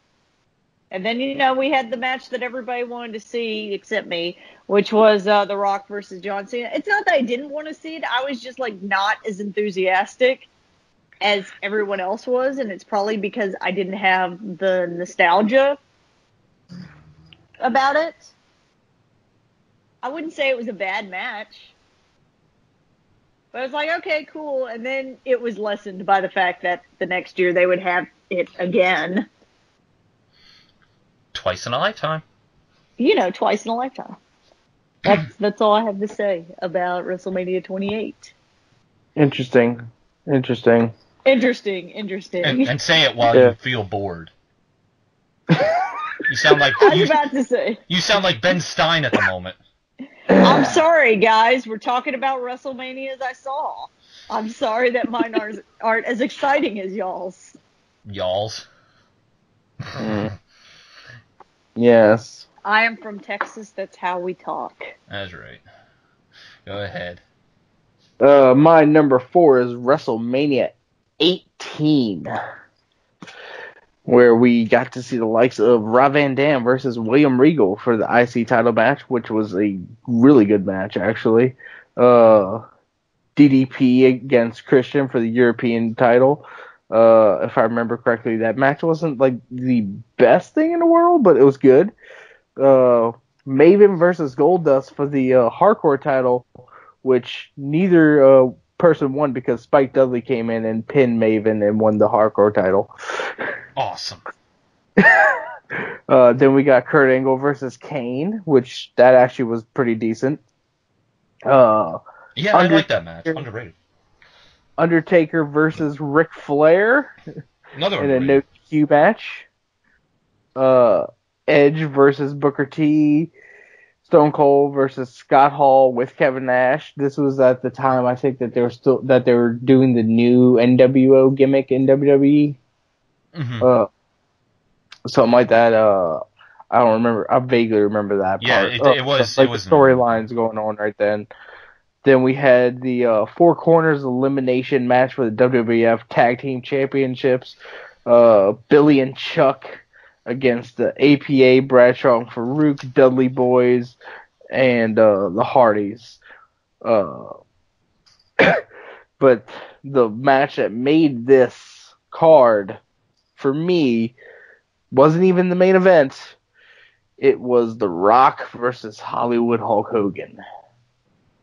The build-up for this match, the crowd so into this match is what made this match amazing, because if you watch this match with the sound off, it's shit. The Rock holds this match together completely 100%. However, with sound on, everything going on, the match is amazing. Then we have a triple threat women's match for the women's title. It's Jazz versus Lita and Trish Stratus, with Jazz winning, which I believe that was they got a total of 6 minutes, so it was probably a good match. I know that's horrible. Sorry, Kristen. And then for the WWF Undisputed Championship, it was Triple H versus Chris Jericho, which that I do remember being a wonderful match. This was the Sorry, third I'm still stuck on 6-minute women's match. It happens, as you know. Sorry. I lost my train of thought. Jericho. Sorry. This was the third WrestleMania I ever got to actually watch. And the next year for 19, I completely missed it until I watched 20. And then from 20, I hadn't watched a Mania until 26. So this was a really good one for me, because this was the year of, what year was this? 2002. 2002. Yes, this was right after. This was a quite young Jordan, or Guapo. Oh no, they know your name now. Oh no, what do I do? Whoa, Guapo. This is a young. Kayfabe is ruined. Hey, dead. Trump. That's his alias he uses to stay in the country. Yeah, Trump. Here he is. I'm giving him to you. Over the wall. But my dad's white. That's doesn't matter. Your dad's kind of white. Kind of. No. So he's Cajun French. He's just exactly. He's just darker. See, that won't matter to Trump. That's not going to matter at all. The fact that he sees he's like you're brown. That's all that matters. Exactly. This is Kristen after 3 beers. You'll say this whenever you see him next week, I guess, right? Yeah. That he's brown? Huh? That he's brown? I would never say that to your dad. Because your dad's really nice, but like with a tinge of scariness to him. He's like super nice, but like you just get this feeling that he will murder you. That's right. I don't know why I get that from your dad, Because he's never done anything rude to me ever. All right, can we keep the He personal just lives out of the podcast? Yeah. No. Sorry. That ain't right. Sorry. So, Go ahead, Guapo. were you done? Yeah, I'm done. Okay. I'm sorry, I didn't mean to go there. That's right. You're a mean person. Number 4 was the WrestleMania held in Orlando. What is it? The Citrus Bowl? Yeah, Florida Citrus Bowl. WrestleMania 24. March 30th, 2008. A lot of people went into the show with very low expectations. Nobody really liked the build-up, and it really surpassed everyone's expectations. I remember I was with my friend Anthony. At this time, our tradition was he would come to my house to watch WrestleMania. I had just started my job a month prior to this, so this was, I think, the first Mania I fought myself. Finley and JBL had a Belfast Brawl to open the show, which was... I remember that. That was surprisingly very fun. I liked it. Then we had my favorite Money in the Bank match, my personal favorite. Punk winning with Carlito, Chris Jericho, John Morrison, Mr. Kennedy, MVP, and Shelton Benjamin. And it was supposed to have Jeff Hardy, but he got busted for drugs and had a 60-day suspension. So he did not participate in this match. I'm seeing a trend here. I was about to say, wow, what a current topic. Yeah, exactly. Well, hold up. He, right now, he got arrested for DUI with alcohol. So alcohol and drugs. I mean, whatever. That's totally not the same thing. It's not. If you abuse one, you totally don't abuse the other.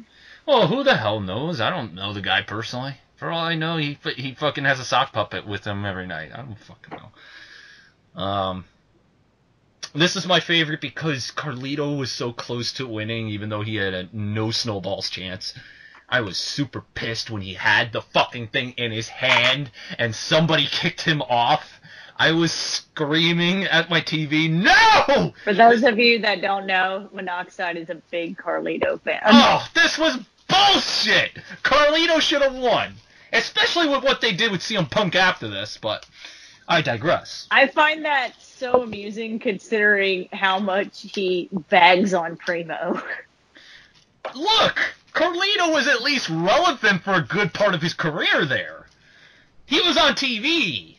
So, anyways, Umaga and Batista had a know-nothing match. Kane destroyed Chavo, which was a mark-out moment because me and my friend Anthony felt Kane never got his due, and it almost looked like he got his due here. Then we had the career-threatening match, Ric Flair versus Shawn Michaels. If Flair loses, he has to retire. This was absolutely fantastic for the storytelling. It's one of those matches where if you don't know the story, it's probably not going to resonate well with you, but Ric Flair gave a great performance for a man who at the time was near 60, and it's hard to watch this match for one reason, and that is on the outside you see Charlotte, where she had short hair at the time, but you also see David Flair and his other son Reed, who unfortunately passed away 5 years after this at the age of 25. So it's very hard to watch Reed in the audience crying, and I could just imagine what Flair goes through when he sees that, so that's unfortunate. Playboy Bunny Mania, probably the best match of the night. Ashley and Maria versus Beth Phoenix and Melina. I think the story in this one was Santino didn't want Maria like doing all this Playboy stuff, and Maria was like, "No, I'm gonna do it anyways." And Snoop Dogg. It was a I can do whatever I want. Yeah, I do what I want. I do what I want. Oh, it was perfect. I love this. And Snoop Dogg made out with Maria at the end. The triple threat WWE title match. Randy Orton defends against John Cena and Triple H. I was shocked when Randy Orton won. I was rooting for Randy Orton, so was my friend Anthony. We thought he had no snowball's chance. It was either Triple H or John Cena, but Randy Orton won. That was fantastic. We marked out. Isn't that a weird day and age when we're like rooting for Randy Orton to win? Well, I mean, he's going up against Triple H and John Cena. It's like if Randy Orton faced Roman Reigns. You're going to probably root for Randy Orton. So, Big Show and Floyd Mayweather Jr. had a no DQ match. This was a highly built-up match, and it actually delivered for a celebrity match. I mean, you guys talk about Stephen Amell delivering a SummerSlam. Fucking Floyd Mayweather, say what you want about the guy. He delivered here. And it was a smoke and mirrors match, but he did his part. He, like K-Fed, knew their weaknesses and hit them as much as possible and exploited their strengths. And they did a fantastic job. Floyd Mayweather did fantastic here. And this was very fun. So I was shocked that this delivered. And the main event, Edge defending the World Heavyweight title against The Undertaker. This I have a great memory of because this was a good match. It was one of those matches that it took a while to build, but there was one spot where after he hit a spear and Undertaker kicked out, Edge hit another spear, and I literally thought that was it. That this has got to be it. Because he just hit him with a second spear, and he just, like, plopped up and was getting ready to pin him. But then all of a sudden, the Undertaker hits him with a fucking go-go platter, or the Hell's Gate, or whatever he calls it. I went nuts, because I did not see that coming. That was a mark-out moment, and then Undertaker won.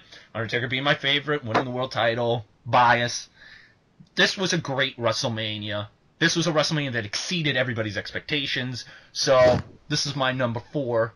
It's going to be the show that Ric Flair pseudo-retired, so. But it was a great WrestleMania for me. Number 4. Okay. Let's see. My next match, I think it's my number 4. Oh, we're at 3 now. Number 3. We're at 3? Did I already talk Yes. about WrestleMania 32? You did not. Yeah. Or did you? No. No, you did not. No, we're on number 4. No, 'Cause we're I on haven't 3. talked about WrestleMania 2. Then you guys skipped me at some point because No. I haven't talked about WrestleMania No. 32. You- And that's you my only- number 4. You said you only had 8 WrestleManias. I guess you have 9 now because you talked about 33, the one you missed, apparently. I guess I did. Well, then I'll talk about 2 in a row. Sorry. That ain't right. Go ahead. Let's see. I have WrestleMania 32 on here. This was the first WrestleMania I actually saw on pay-per-view. Because I'd only been to WrestleMania Live at that point. Crazy. Right? That's right? No, WrestleMania 31 was the first WrestleMania I saw on pay-per-view. Sorry, Yes. This was the WrestleMania with where Undertaker faced Shane McMahon in the Hell in a Cell match. And they had a very good match. We had the triple threat for the inaugural Raw Women's Championship, not Divas, Women's Championship. We had Chris Jericho versus AJ Styles, which was a great match until, the very end of it, when it didn't make any fucking sense for Chris Jericho to win. The one time you don't root for Jericho to win. Exactly. Well, because we were like, clearly AJ Styles is going to win. Like, this is a no-brainer. This was when Zack Ryder won the Intercontinental title at WrestleMania. I liked this WrestleMania. I don't have a whole lot to talk about it. It's in the middle. Then I'm going to go ahead and skip to my next one, since apparently I added a WrestleMania. Sorry about that. Yeah, you evil witch. It happens sometimes. I forgot that I went back and saw WrestleMania 33. Is this the result of 3 beers? Yes. Yeah, it might be. Go ahead. I've had a rough week, guys. Okay. Monoxide talked about it a bit earlier. My number 3 is WrestleMania 26. And as I pull up the card to remember everything that happened on that show. Yes. Like I said, Monoxide talked about this a little earlier. We had Jack Swagger winning Money in the Bank, which was completely out of nowhere. I liked Rey Mysterio versus CM Punk because I liked the whole storyline with him and the Straight Edge Society. I really liked Edge versus Jericho because how could you not like that match? And then, of course, the Shawn Michaels versus Undertaker match, career versus streak. It was Shawn Michaels' last match. I was very sad to see Shawn Michaels go, but am happy that I got to see his last match. And it was such a great match, too. Storyline-wise, I think it made a lot more sense than the match before because they built it up for like a year where Shawn Michaels was desperately trying to get this rematch with The Undertaker, doing whatever he had to get this match with The Undertaker. And so the story was a lot more compelling than the first match. And yeah, I mean, Monoxide said a lot more about it than I did, but yeah, WrestleMania 26. All right. My number 3, WrestleMania 26. Oh my God. Wow. What a coincidence. Look, I'm going to save us a little time. Everything they said. Awesome. That's true. There, we made up for the fact that I talked about 2. Awesome. Yep. You're welcome. Okay, Sandow. So, my number 3 is going to be shocking to some, but it is the best WrestleMania that I have ever seen live, and that is WrestleMania XXX Triple X Wonderfix WrestleMania 30 in New Orleans, Louisiana. Yeah. So, this was the best trip I have ever taken. You're welcome. No thanks to you. I mean, I don't like Guapo. I like that dude Jordan though. He's a good guy. So I don't like Suave either, but Chris is a good guy too. This is breaking all the kayfabe, huh? Exactly. Yeah, So, Suave's an asshole. Chris is a good guy. Suave can be an asshole. that's right. Yes, this is true. Just like Monoxide could be a dickhead, but Steven's all right. That's true. Well, hold up. This was the first WrestleMania that we went to the Hall of Fame. That's Which we right. told that I story didn't before. even. I wasn't even planning to go to the Hall of Fame. One of you guys had an extra ticket, and I guess I took it because fuck it, Jake Roberts was getting inducted, so I was like, fuck it, I'll go for Jake Roberts. Before the show even aired, or before we went to the show, I went to Fan Access or WrestleMania Access, and they used to do impression contests in the ring. And I decided to do Bad News Barrett, which you can find on this channel. It's in my video log. And it was weird. Let me try that again. It was weird because you had one guy doing The Rock, you had me doing Bad News Barrett, you had one guy doing Teddy Long, one guy doing Shawn Michaels, and one guy doing Randy Savage. One of these is not like the other, let's just say. And I won the impression contest, and I won some dumb shirt, but it was a fun impression contest, and it really got me amped up for the show. I was already amped up for the show.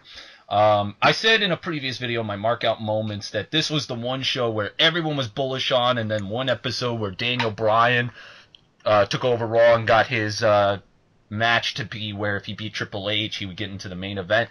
Everybody was now excited for this. I don't remember much about the WWE Tag Team title match, but I just remember it was pretty fun. The Usos defeated Los Matadores, the Real Americans, and Rybaxel. But I even remember it being kick-ass. Before the show had actual matches, first off, I love the intro to the show. I watch it every now and then. But before the matches even started, we had an awesome segment with Hulk Hogan, The Rock, and Steve Austin. I think the Silverdome. Yeah, the Silverdome. That was awesome. And the only thing missing from this opener was Bruno Sammartino and John Cena. I think because you've got 5 guys that were the guys, and maybe throwing Bob Backlund in there, you basically have every single guy that was the face of the company at some point. So, anyways, we open up the show with, which is the second best opener in WrestleMania history, Triple H and Daniel Bryan. This match was so kick-ass. Daniel Bryan won, no surprise to everybody. It was what it was going to be. Daniel Bryan, throughout the whole year, was being held down, and they basically were saying it out front. It was a real-life battle. It was a real-life storyline happening.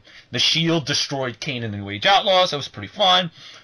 This was the only Andre the Giant Battle Royal that I really enjoyed because it was the first, and we thought it was going to amount to something, which Cesaro won. And he won in the classic way possible at the 30th anniversary of WrestleMania by power slamming Big Show to the outside. I think somebody said the only thing that would have made this more prolific would have been if,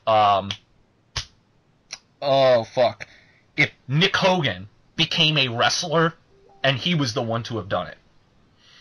If he was the one to power slam Big Show onto the outside. That would have been the only way to have been more prolific. The Bray Wyatt John Cena match, the video package was absolutely fantastic for this, but the match itself,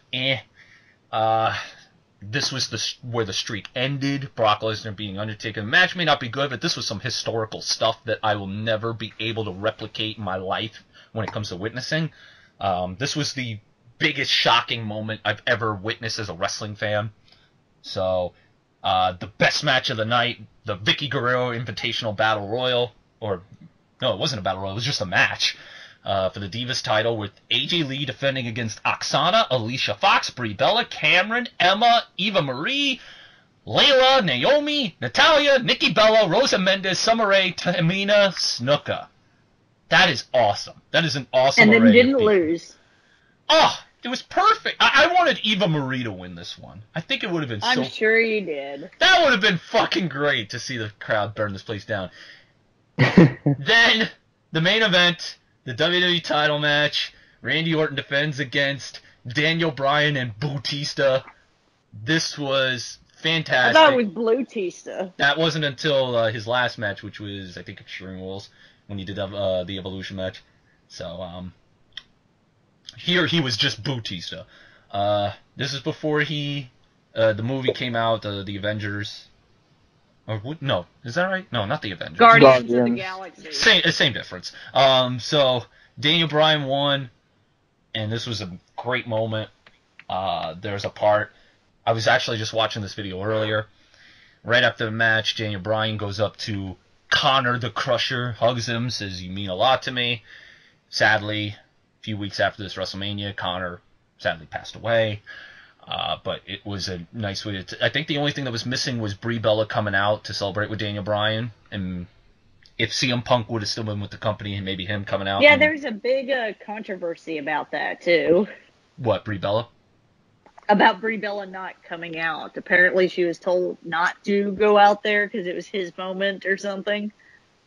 Well, it was weird because Nancy Benoit came out for Chris Benoit, even though it was when the pay-per-view shut off, but there was a part on after the show, Nancy Benoit and the whole family came out to celebrate with Chris, but I digress. This was a great WrestleMania. It was the Daniel Bryan show, and The Undertaker losing for the first time at WrestleMania, that's historical in and of itself. Nothing's ever going to replicate that, ever, other than Bruno Sammartino losing to Ivan Koloff.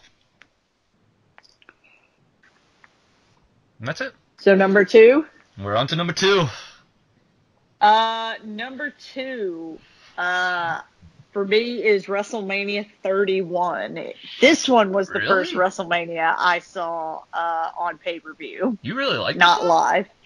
I did, but not for... I did like this one. I do remember a few things, like maybe you shouldn't do an outdoor WrestleMania in Southern California if you want to do the Undertaker's entrance, because then it's in still the middle of daylight. Or Bray Wyatt.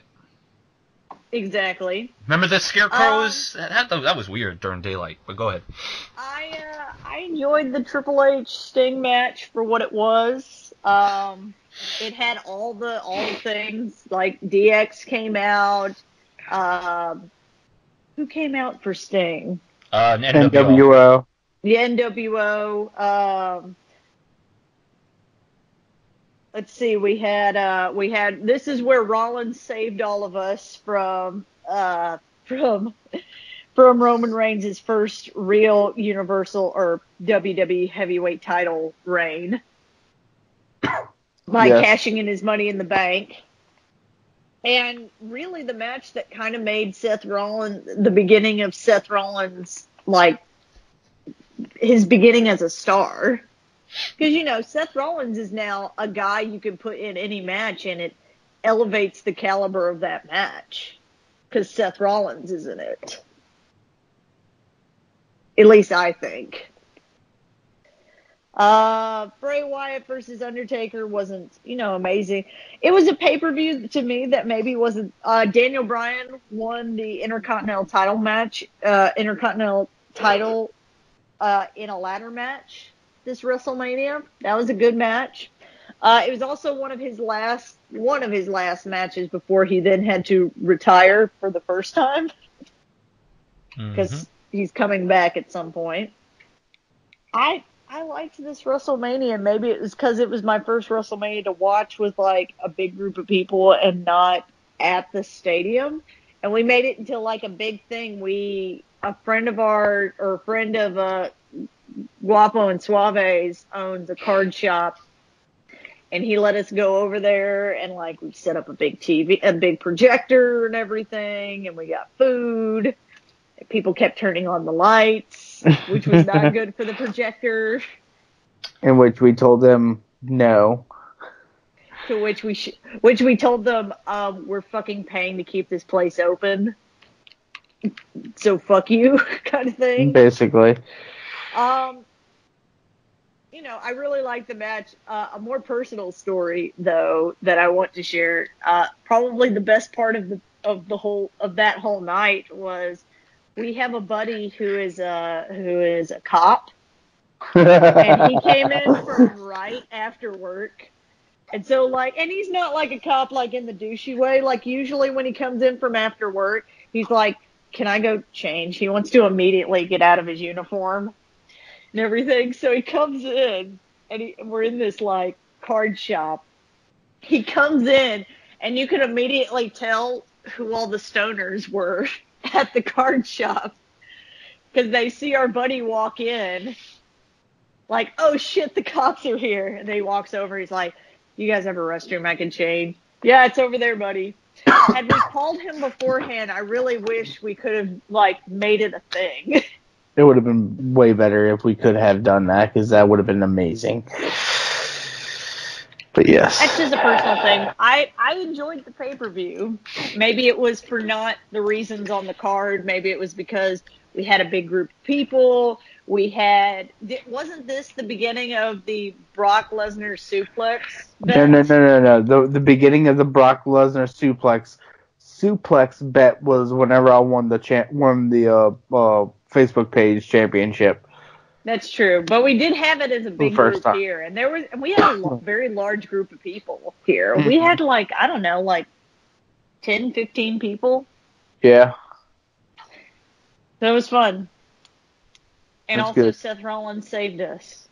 No, He didn't. Roman would have saved us. I don't know what you're talking about. Number 2, everybody. Yeah, it's Guapo's turn. Number 2 was my very first WrestleMania live experience at WrestleMania 30 in New Orleans. My hometown. Got to witness WrestleMania firsthand for the first time. It was amazing.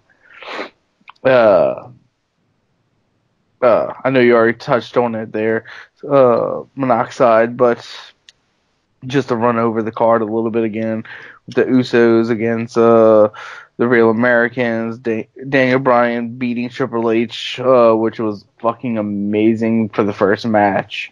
Also, can we quickly mention how the women who Triple H walked out, was rolled out onto his throne with, was Alexa Bliss, Sasha Banks, and Charlotte Flair, all now multiple-time women's champions.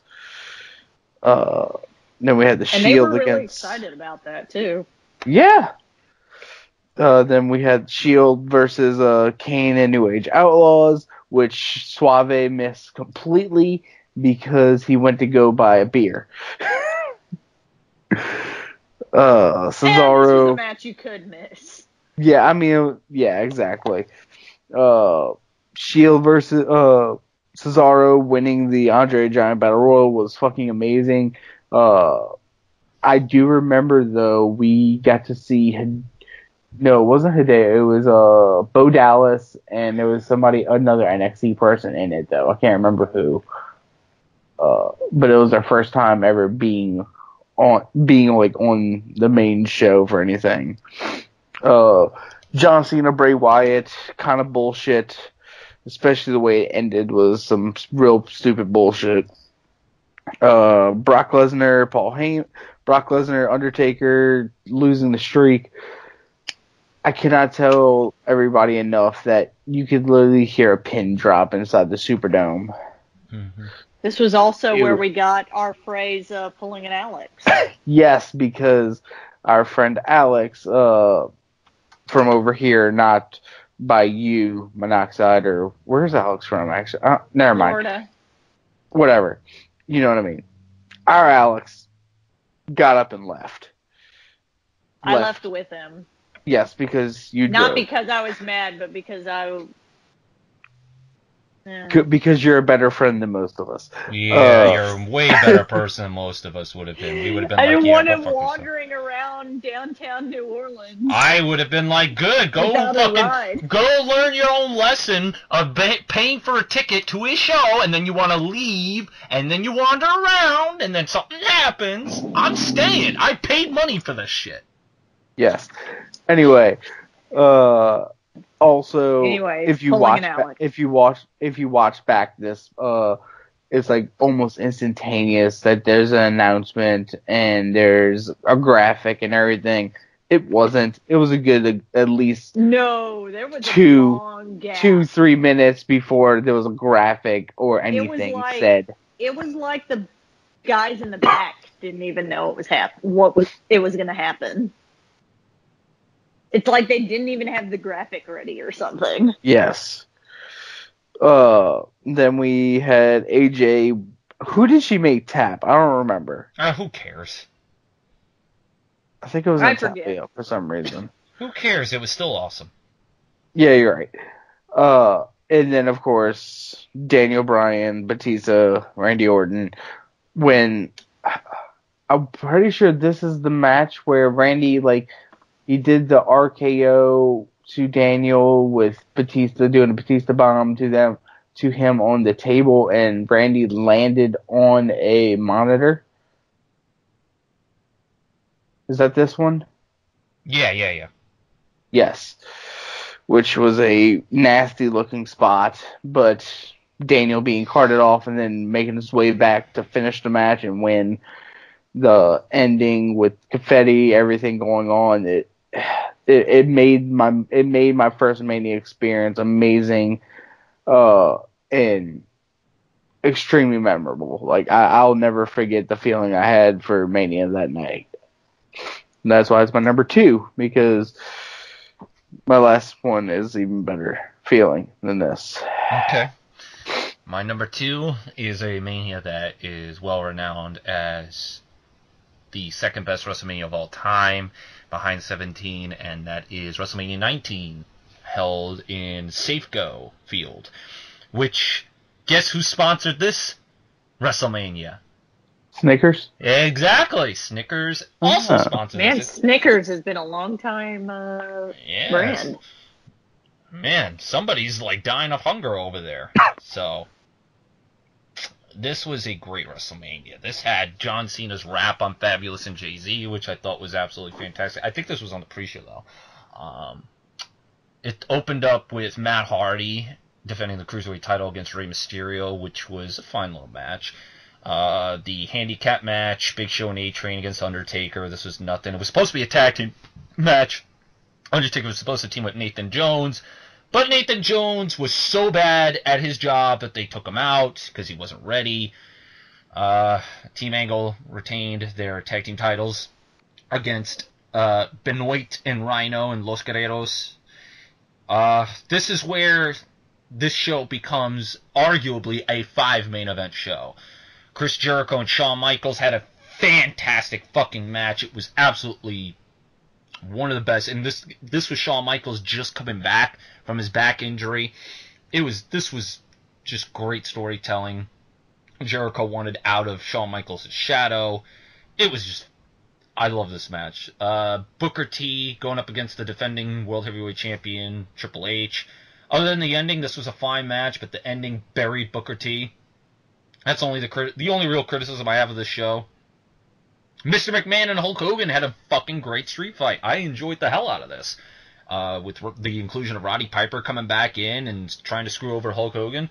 This was a really good, well-done street fight for two guys who, for lack of a better term, Hogan was near 50 and McMahon was near 60. And McMahon barely has any wrestling experience, and Hogan barely could wrestle a great match anyways. He wrestled Hulk Hogan style. Austin and Rock had an excellent match. It was the second best of the 3 WrestleMania matches, but it was still very good, and it was Austin's last hurrah.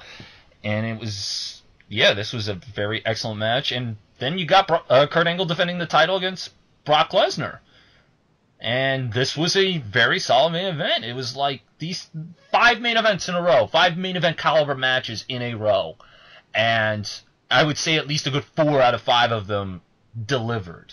And it was a WrestleMania that just flowed very nicely. Oh, I forgot the women's match. Did I mention the women's match? Yeah, Trish Stratus defeating... Nope. Trish Stratus defeated Victoria and Jazz. I completely forgot about that. Oh, and there was some sort of bunny pillow fight with Tori Wilson and Stacy Keibler with the Budweiser girls. But whatever. But this was a solid WrestleMania. Like, there's very little bad you can find out of this show. So, it's my number 2, just how well it flows. That's a good one. All right. Mm. Number 1. My number 1 we've talked about a couple times already. WrestleMania 30. I really liked WrestleMania 30. Granted, I had to go back and watch probably one of the best matches of the night because I am a chump. My friends would say I'm too good of a friend. I would call myself a chump at that point. There's other things I would. You're right. There's other things I would call you, but I'll do that offline. I already know what you're going to say. Anyways, I mean, what else is there to say about this pay-per-view? It was a great pay-per-view. It had its flaws, but I think it was a great pay-per-view. I was terrified about this pay-per-view because wasn't this pay-per-view after the power shutdown at the Super Bowl? Or was this before after. that? No, it was after. Yes, okay. After. So I was kind of terrified that the lights were going to go out at some point. And I mean, everybody got the Daniel Bryan ending that they wanted. I don't have anything else to add. What they said. There we go. Just listen to us. Don't listen to her. Fuck her. Just listen to us. All right. My number 1 favorite WrestleMania is WrestleMania 20. That is right. WrestleMania 20. Like you said earlier, Monoxide, when you talked about it, I was also a huge John Cena fan at that time because I was a fan of the Dr. Thugonomics and him winning winning his first major title, and it was really great to see finally. And Christian and Jericho had an amazing match. I thought loved the Evolution Rock and Sock Connection match. I actually enjoyed the Cruiserweight match, but I was also a huge Ultimo Dragon mark at that time. I don't exactly feel like talking about Goldberg versus Brock Lesnar because that makes my brain hurt every time I think about it. How? This was a classic. Exactly. The Eddie Guerrero Kurt Angle match sold the entire show. Of course, Undertaker Kane, but I was also a massive Undertaker fan, and him coming back and fighting Kane for Brother versus Brother 2 was perfect. They could not have built that match any better. And then I was also a huge Chris Benoit fan, so having him overcome the odds against Triple H and Shawn Michaels and make I'm pretty sure he made Triple H submit to the Crippler Crossface. Yes, he did. If I remember right. Yes. And then the ending with him and Eddie in the ring celebrating I could not have pictured a better ending for a Mania than that. That was a picture perfect moment, only to be spoiled by what would happen later in the future. But I can separate what he did outside the ring with what he did inside the ring. And what he did inside the ring was he was an amazing storyteller and an amazing wrestler. Okay. My number one is going to shock most people. Maybe not, depending on who you are. My favorite WrestleMania of all time is WrestleMania X-rated. WrestleMania 14 at the Fleet Center in Boston. Also known as the WrestleMania where the Austin era began. Actually, even though it has a stupid name. It has a stupid name, yes. But sorry. This is, in fact, as of this recording, this WrestleMania happened 20 years ago. We are recording this March 29th. So as of today, this WrestleMania was 20 years ago.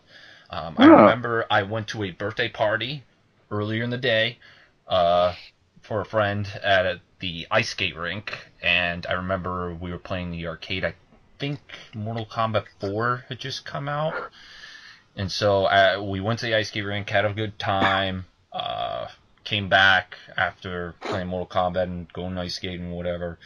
Or no, it was a rollerblade rink. I don't even remember, but it was a birthday party, and came back to watch WrestleMania, and there was the pre-show, which was basically just hyping up the show. There wasn't really any matches.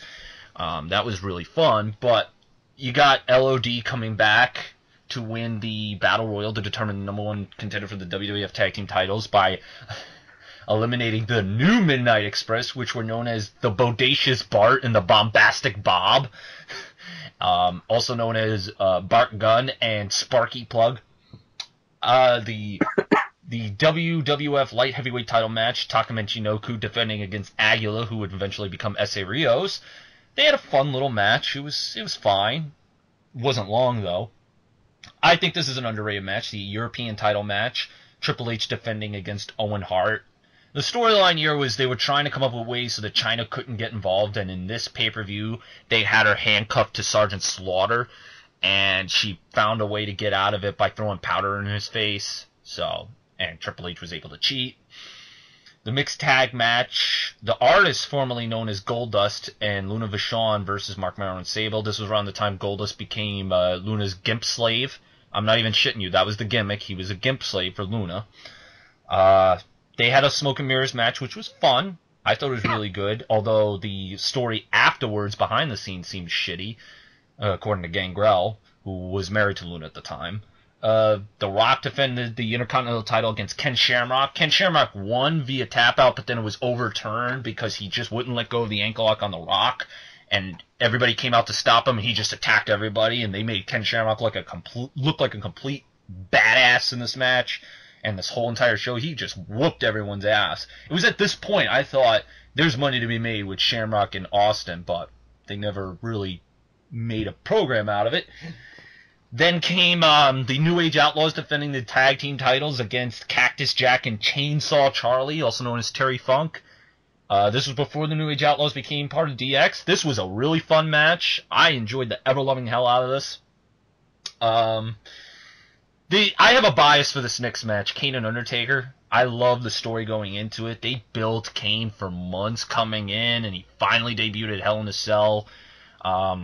I can go on and on about the story, but suffice to say, Undertaker didn't want to fight Kane because that's his brother, and he basically made it so that Undertaker had no choice but to face him. So they had this match.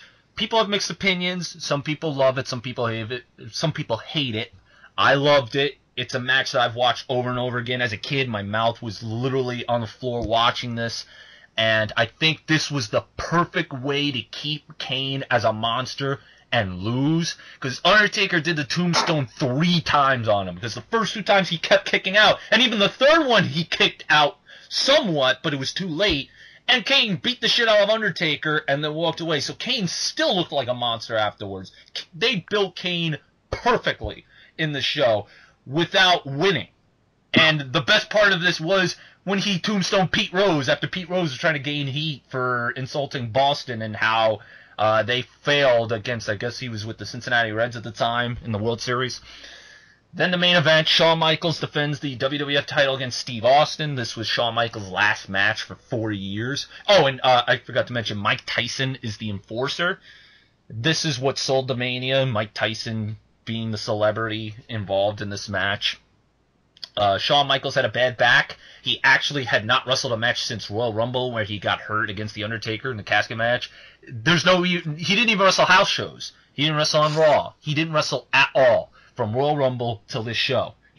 But unlike Brock Lesnar, he was there. So they had this match. It wasn't the best Shawn Michaels match, but it was the beginning of the Austin era. Me being a huge Steve Austin fan, this was a huge mark-out moment. This is the Steve Austin show, and this was basically the bigger jumpstart of the Attitude Era, although people debate when the Attitude Era started. I believe it was Steve Austin's 316 promo, King of the Ring 96. That's just personally. But this was the show they finally coronated Steve Austin as the guy. And that's why I love this show. And Mike Tyson coming in and punching Shawn Michaels out, and this possibly being Shawn Michaels' last match, it was a great show. For me, at least. And it's my favorite show for the Steve Austin thing, the Undertaker and Kane storyline coming to a climax, the, whatchamacallit, the dumpster match being fun, Ken Shamrock kicking so much ass, and Triple H and Owen Hart having a decent match, and LOD returning. I couldn't ask for anything better.